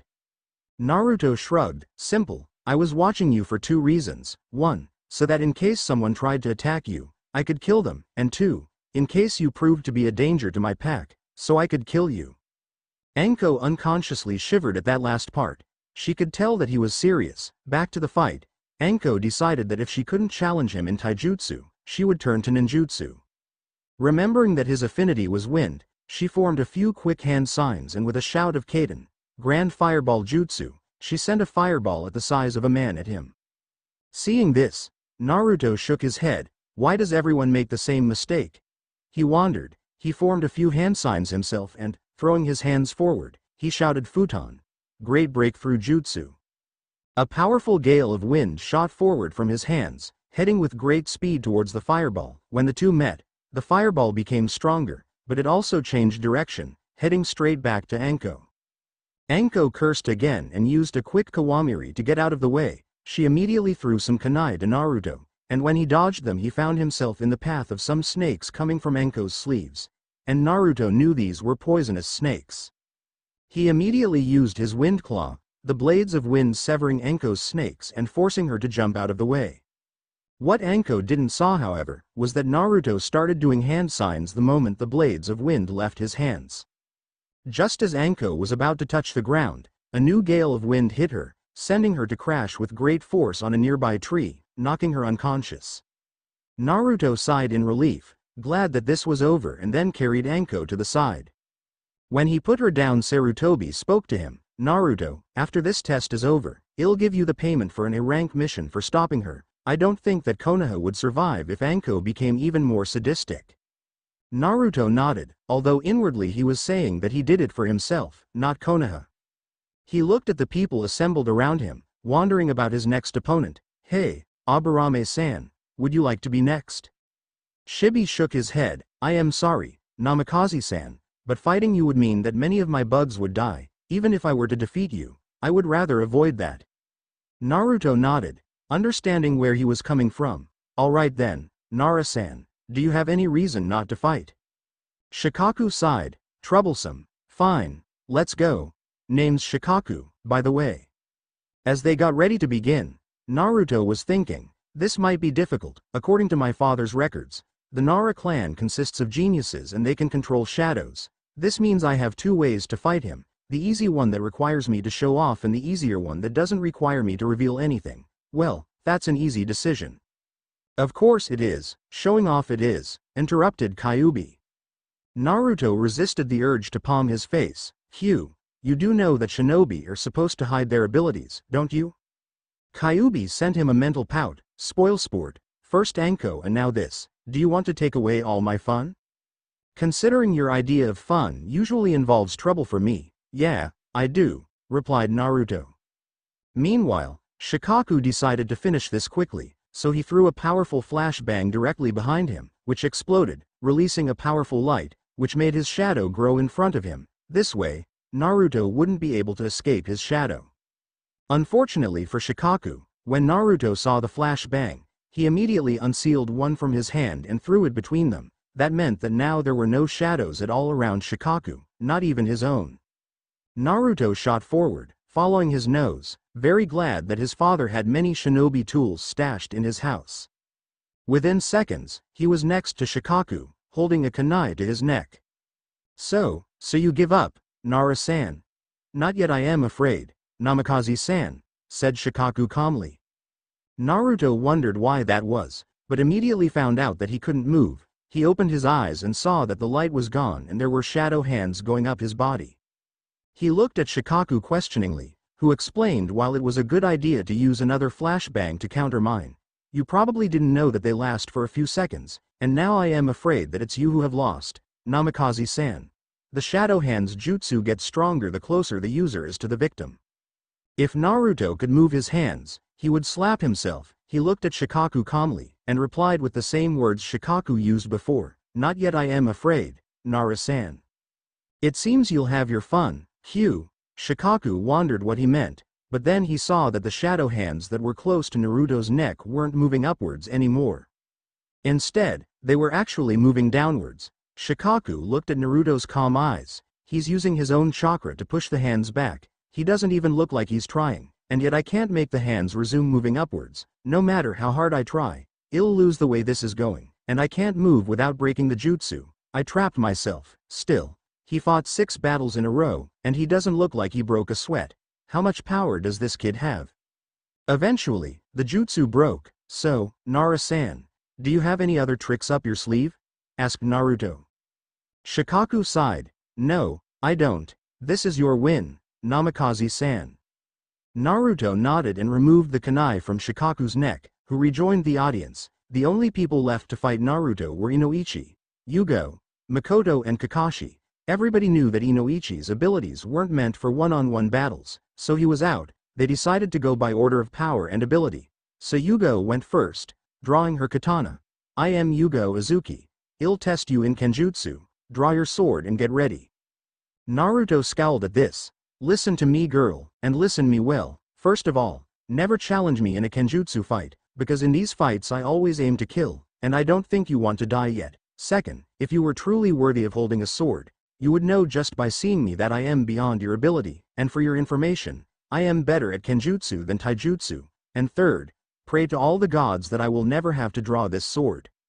While Yugo wondered what he meant by that last one, she decided to reconsider her decision for this to be a pure kenjutsu battle. If he was better at kenjutsu than taijutsu, she wouldn't stand a chance. Fine, use whatever you want. She got at a ready stance and attacked him, creating 3 cage bunchins to help her. The 4 Yugaos attacked Naruto, who dodged them and quickly took care of the clones. Then he jumped towards Yugo and sent a downward hit, putting all of his weight to his hand. Yugo jumped back to avoid it, thinking that this was a rather amateur move compared to what he did until now. Unfortunately for her, things are not always as they seem. The moment Naruto's hand touched the ground, he did a handstand and started twirling his legs, forcing Yugo to jump back yet again. Naruto immediately used his hands to jump towards her, turned in the air and kicked her with his right leg. Yugo ducked under the kick, but Naruto turned in the air again and used his left leg to send a downwards attack, heel first. Yugo jumped back again, but as soon as Naruto's leg touched the ground, he shifted his weight from the heel to the toes and shot forward, his right leg not even touching the ground. Yugo had never before seen such a style. Naruto was always in motion, jumping and twirling, and sending hits with crazy speed. His movement was so fluid that all his attacks looked like they were one move. Yugo was forced completely on the defensive, retreating all the time. She understood that sooner or later she wouldn't have any more room to retreat. The only way out of this predicament was to break his rhythm, and for that she needed to attack. She found her chance when he was about to do another handstand, with his left hand on the ground. She used as much chakra as she could to speed up her movements and slashed at him at his left side. Naruto, however, simply used his right hand to catch the blade. He had such perfect timing that he wasn't even cut. Then he kicked Yugo to the chest, sending her backwards and forcing her to let go of the sword. She crashed on a tree. For the first time, Naruto stopped his unrelenting attack. Instead, he twirled the katana around, testing its balance. He stopped, holding it in a reverse grip, and turned to Yugo, who had gotten back up. This is a fine blade, kept in perfect condition, and the timing of your attack was also perfect. It seems that I was wrong. You are worthy of holding it. With these words, he threw it to Yugo, who caught it and brought it to the left side of her head, holding it with both hands, the inner side down. Before she could move, however, Naruto disappeared from her line of sight. He reappeared within her guard, crouching left of her. Fast was all that Yugo had the time to think before she was hit to the gut by a punch that made blood come out of her mouth and her go through the tree that was behind her and crash to the one behind it. She lost consciousness. All the observers had their mouths open from the surprise. Again, then Sarutobi chuckled. It seems that Naruto was holding back his speed after all. Meanwhile, Kakashi had a sense déjà vu. This reminded him of the day he used Chidori for the first time. Flashback: Kakashi was rushing towards the lone Iwa shinobi, intent on killing him and proving to his sensei that his technique was complete. Suddenly, he felt something cutting at his side, and his eyes widened when he realized that his sensei was right, that because of his speed he missed the katana that was ready to kill him. Suddenly, he was lifted from the ground and the enemy was kicked away from his sensei, who had appeared out of nowhere doing a handstand, with such speed that none could follow. Flashback ends his speed just now. It was like sensei's. I've never before seen anyone besides him moving so fast, he thought, shocked. Seeing his shocked face, Sarutobi chuckled again. It seems he is indeed the son of the Yellow Flash. Kakashi? Kakashi simply nodded, unable to form any words. Naruto picked up Yugo and moved her out of the way. Naruto's semi-last opponent approached him. I am Uchiha Makoto. Originally, I wasn't planning to use the Sharingan, but seeing your speed, I am afraid I don't have another choice. Don't worry. I promise I won't copy anything you'll use. Naruto nodded in acceptance. Makoto activated her Sharingan, and just in time, because Naruto had disappeared from where he was standing and appeared behind and right of her, on the air. He sent a kick to Makoto, who used both hands to block it. She still was forced a few feet back. Note to self: dodge his attacks, not block them. That kick almost broke my hands, thought Makoto, and so she did. With her Sharingan, she was able to avoid his next attacks, but she wasn't fast enough to get a hit on him either. Eventually, both of them jumped back. Well, it seems we're in an impasse, said Makoto. Naruto nodded. So it would seem, so I guess I have to do something about it. With that, he extended his claws, which were promptly enveloped in wind chakra. Makoto gulped seeing this. Now she couldn't either dodge or block. This was bad. She threw some kunai at him and then formed a few hand signs. With a cage kunai jutsu, each kunai became 30. forcing Naruto to jump up to avoid them. Makoto, knowing this would happen, was already finishing her next set of hand signs. Kaiten. Fire Dragon Jutsu. A fire dragon started heading towards the still airborne Naruto. Oh, shit, this is bad. Then he saw the nearby river and started forming hand signs. Sweden. Water Wall Jutsu. The water wall formed around him just in time to block the fire dragon, the meeting of fire and water creating a cloud of steam. Naruto flashed through a few hand signs and with a futon, Great Breakthrough Jutsu sent the steam to envelop Makoto, who cursed. Not only her Sharingan were blocked, Naruto didn't need sight to find her. Before she could get out of there, however, she felt an attack headed for her. She moved to avoid it, which resulted in Naruto's punch narrowly missing her face. Still, because of the wind chakra, her cheek was cut a little. Before she could move again, Naruto followed through with a knee in the gut, which made her double over. Then she felt a hit at the back of her neck and her world went black. Seeing Naruto carrying Makoto out of the cloud of steam, Kakashi sighed, knowing that he was the last one. Okay, Naruto, since I know better to engage you in taijutsu by now, this will be purely ninjutsu. Show me what you've got. Naruto nodded and waited for Kakashi to begin. Kakashi, however, didn't. Fighting someone who was almost the exact carbon copy of his sensei was unnerving. Then he saw Naruto doing a come-hither motion with his right hand, just as Minato would do during their training spars. They looked so much alike, that as Naruto did this, Kakashi saw an image of Minato being superimposed over Naruto. Naruto, getting bored with Kakashi's inactivity, unsealed 3 kunai in each hand, which he threw at Kakashi, before following Makoto's example and using the Cage Kunai Jutsu to multiply them. The only difference was that instead of each kunai becoming 30, each one became 70. Naruto immediately used the Great Breakthrough Jutsu, increasing the speed of the kunai 20-fold, forcing Kakashi to Kawamiri out of the way to avoid being torn to shreds.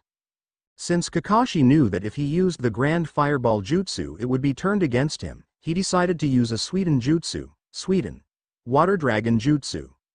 Seeing the Water Dragon coming his way, Naruto went through a few hand signs and then slammed them to the ground, creating another earth wall to block it. He immediately used another Doden Jutsu, Doden.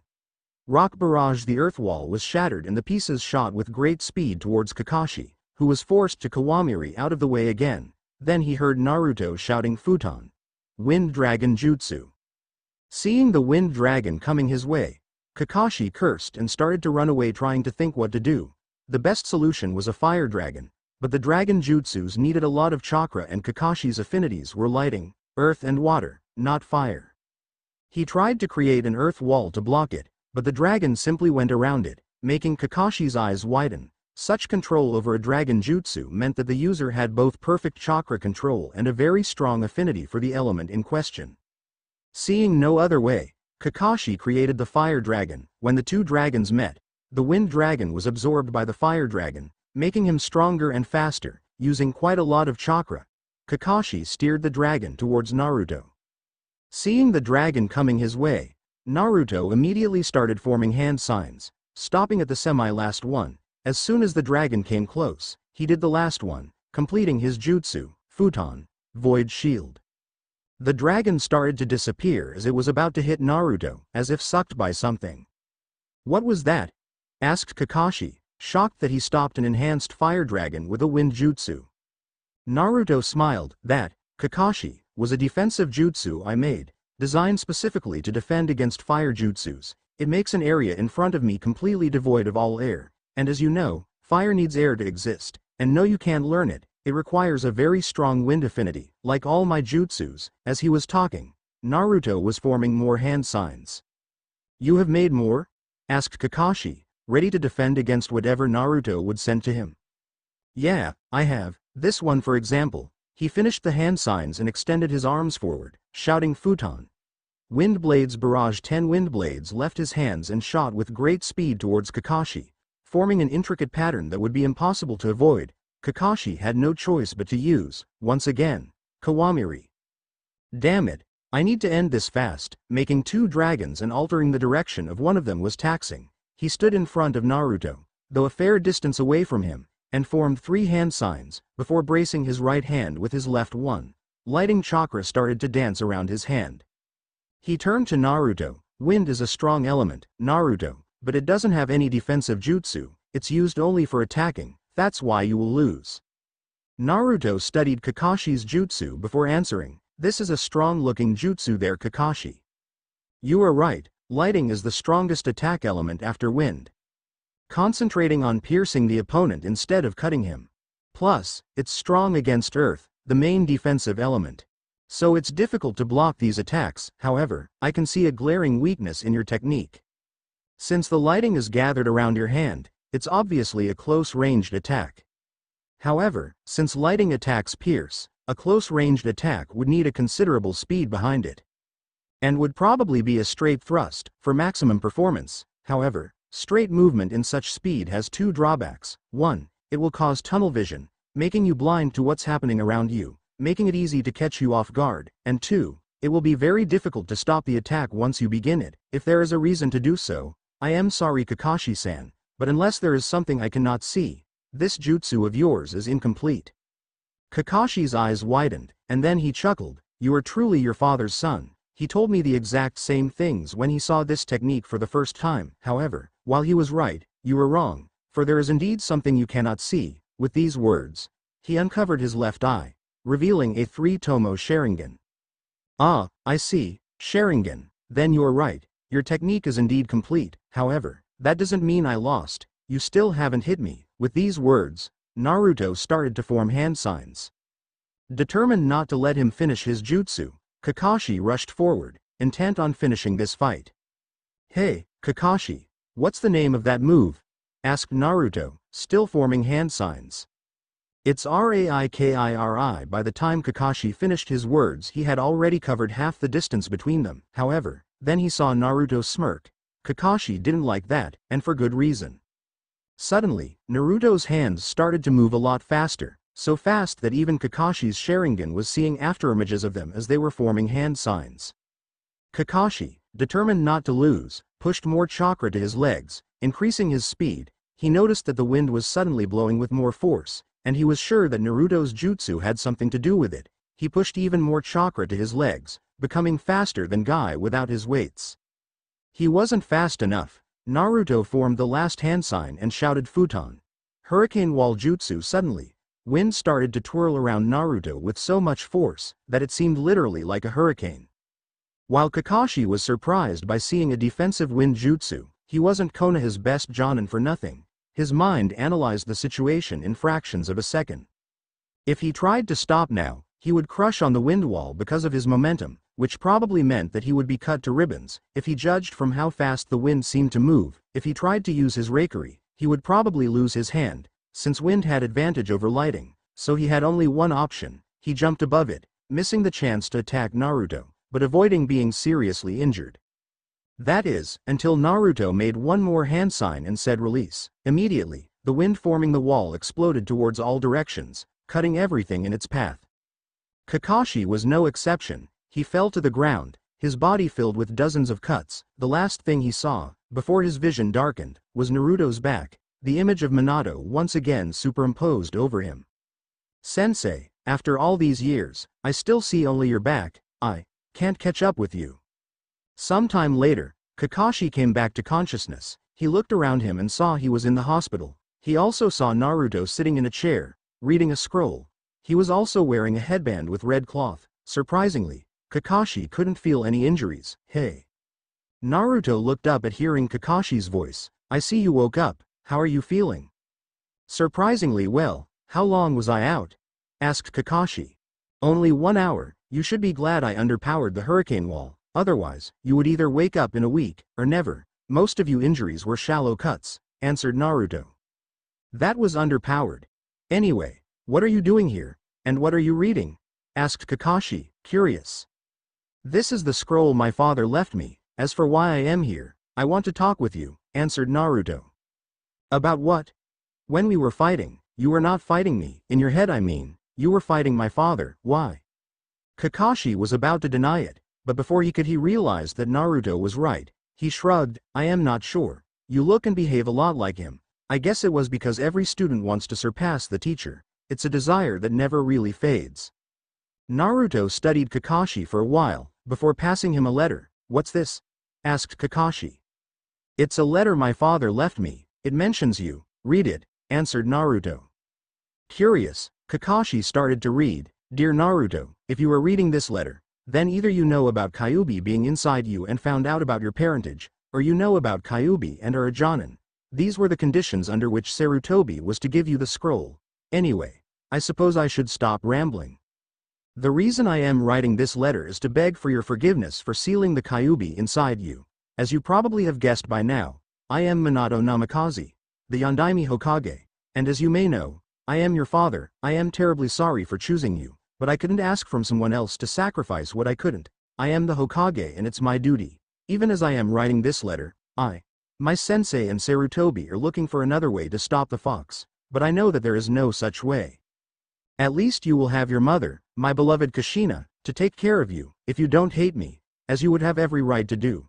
I would like you to do two things for me. 1. Find that perverted godfather of yours, Jiraiya of the Sannin, and kick him on the nuts. That will teach him to peep on my Kushina.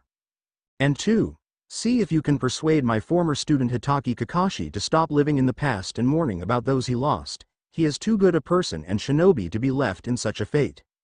I love you, son, and no matter what you do, I'll always be proud of you. Your father, Minato Namikaze. P.S. If you have seen the rest of the scroll, you will probably be calling me every name in the book by now for not leaving detailed descriptions for my jutsu, and only hints on them. Sorry, but I want only those worthy of them to use them. I am sure you'll be able to figure them out, son." Kakashi wiped a tear from his eye and promised himself to stop living in the past. He returned the letter to Naruto. "Thanks, Naruto. You know, about your mother, it's not that she didn't love you, she—" "I know, Sarutobi told me," interrupted Naruto. "Now listen to me carefully, Kakashi. I know where you're coming from, because just like every student wants to surpass the teacher, so does every son wants to surpass the father. However, in our case, this is not possible. We can't reach him," said Naruto slowly. "But," began Kakashi. He was interrupted again. "There is no point, Kakashi. No man can reach him, let alone pass him. There is no one that can outrun the thunder, not even the gods. They can keep up with it, but not outrun it." "But, if you manage to figure out the Hiraishin," tried Kakashi again, but Naruto simply laughed. "If I do, I admit that I'll get closer to him, but I won't reach him, Kakashi. Right now, I can't even understand the hints he left for it. I might have been able to come up with the Rasengan on my own, but Hiraishin?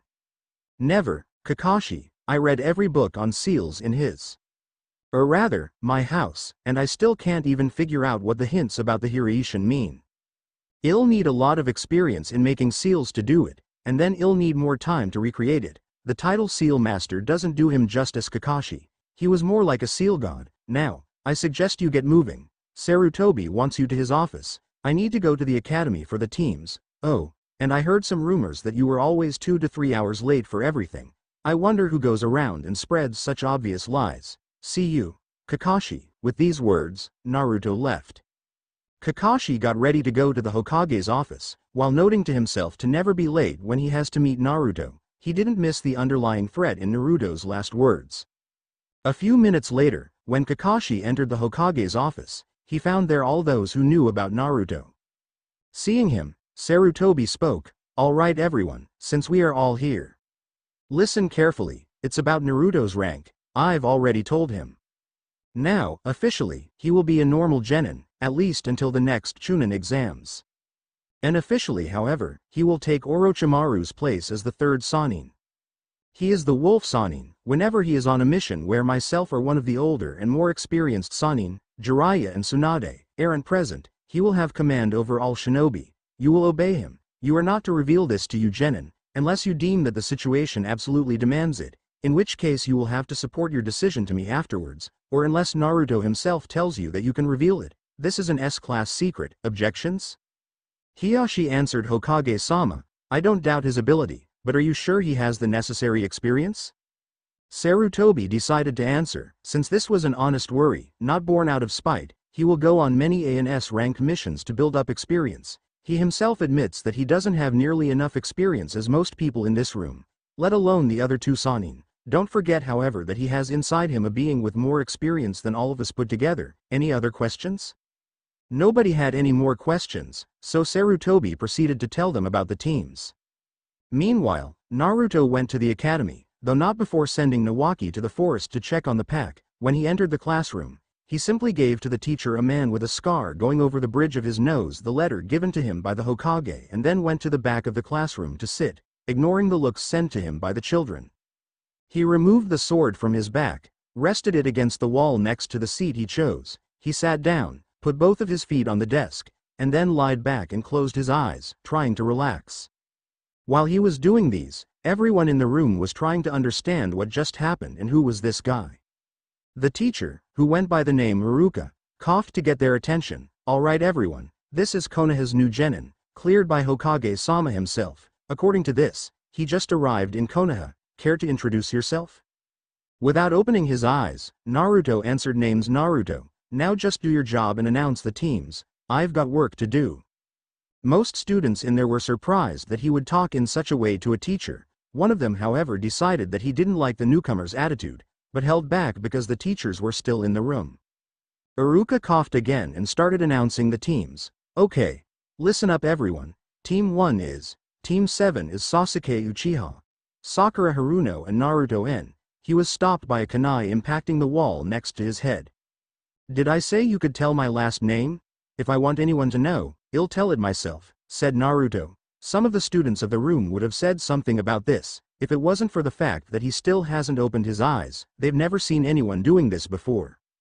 Iruka coughed for a third time, inwardly deciding that next time he would use his patented demon head jutsu. "Okay Naruto, but it's not nice to throw kunai to people because of that. Anyway, Team 7's sensei is Kakashi Hatake. Team 8 is Shino Aburame, Kiba Inuzuka and Hinata Hyuga. Their sensei is Kurenai Yuhi." He ignored the muttered "lucky bastards" he heard from Naruto, even if inwardly he agreed and wondered how Naruto knew her, and continued. It was really a testament to the Chunin's ears, considering that the students, who were closer to Naruto, didn't hear him. Team 9 is still in circulation. Team 10 is Shikamaru Nara, Shoji Akamichi and Ino Yamanaka. Your sensei is Asuma Sarutobi. Once again he ignored Naruto when he muttered they made this lazy-ass sensei. But once again he wondered how Naruto knew the man, even if he again agreed with Naruto. He told the students to stay there and wait for their senseis, and then he left, heading to the Hokage's office to ask him why the letter was telling him not to disagree in anything with Naruto. Back in the classroom, the aforementioned student decided that now was a good time to deal with Naruto. "Just who the hell do you think you are, barging in here and acting all cool? I bet you are nothing more than a common loser." Naruto knew the one talking was the Inuzuka, both from his smell and from the fact that he could hear his companion telling him to leave him alone. But the idiot probably wasn't advanced or capable enough to understand him. "Hey, Inuzuka, I suggest you listen to your companion and stop before you dig an even bigger grave for yourself." Then Naruto extended his hand and caught the hand of an idiot who was about to take his sword. "Don't touch my sword." He threw the idiot to the opposite wall. He still hadn't opened his eyes. A few seconds before that happened, the Jonin were about to enter the classroom. Even though they were still surprised that Kakashi was on time, they understood it, however, when he told them what happened at the hospital. When they opened the door, however, they saw a male student impacting the wall left of them. They also saw the Uchiha approaching Naruto. They exchanged looks and decided to wait and watch the fireworks, since nobody had seen them yet, being too obsessed with what was happening. Naruto smelled the Jonin and got up to greet them, his height making the nearby genin unconsciously take a few steps back. Before he could, however, the Uchiha approached him. "Hey, you loser, fight me." Naruto tilted his head to the side. "Are you talking to me?" "Of course I am talking to you, Dobi," replied the Uchiha, full of arrogance. Naruto shrugged. "Sure." The Uchiha smirked and got in a ready stance, but before he could move or say anything, Naruto backhanded him and sent him towards the Jonin, who got out of the way and let him hit the wall outside the classroom. "Now, a word of advice, Inuzuka. I suggest you keep your hormones in check when you're with your sensei. I don't think that you would like to get in even more trouble at your home. Anyway, where to, Kakashi?" said Naruto. Kakashi eyes smiled at him. "To the roof, Naruto. We will join you shortly." Naruto nodded and left with a gust of wind. The students looked each other surprised, not only with Naruto's behavior, but also with the fact that since he entered the classroom, he hadn't opened his eyes once. Kakashi moved towards the Uchiha, who was just coming to. "It's not nice to antagonize your teammates, Uchiha Sasuke. Anyway, in case you didn't hear it, come to the roof, now." With that, he disappeared with a puff of smoke.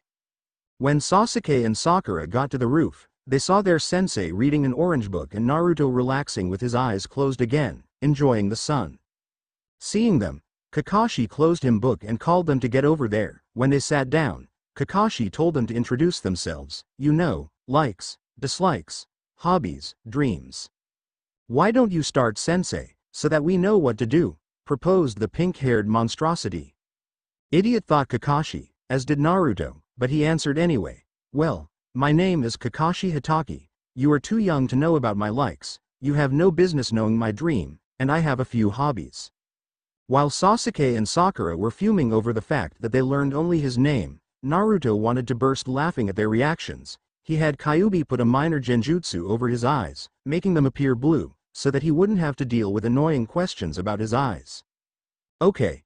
You next, Pinky," said Kakashi. Sakura bristled at her nickname, but answered anyway. "I like, insert look at Sasuke and squeal. My hobbies are, inset look at Sasuke and squeal. My dream is, insert look at Sasuke, squeal and blush. I dislike Ino Pig and Naruto." She screeched the last part, making everyone hold their ears and Kakashi and Naruto to think just what I needed. A banshee fangirl pretending to be shinobi. "Okay, you next, duckhead," said Kakashi, pointing at Sasuke. Sasuke ignored the nickname and answered, "I don't have any likes and I have many dislikes. Hobbies are useless. My dream. No. My ambition is to kill my brother and restore my clan."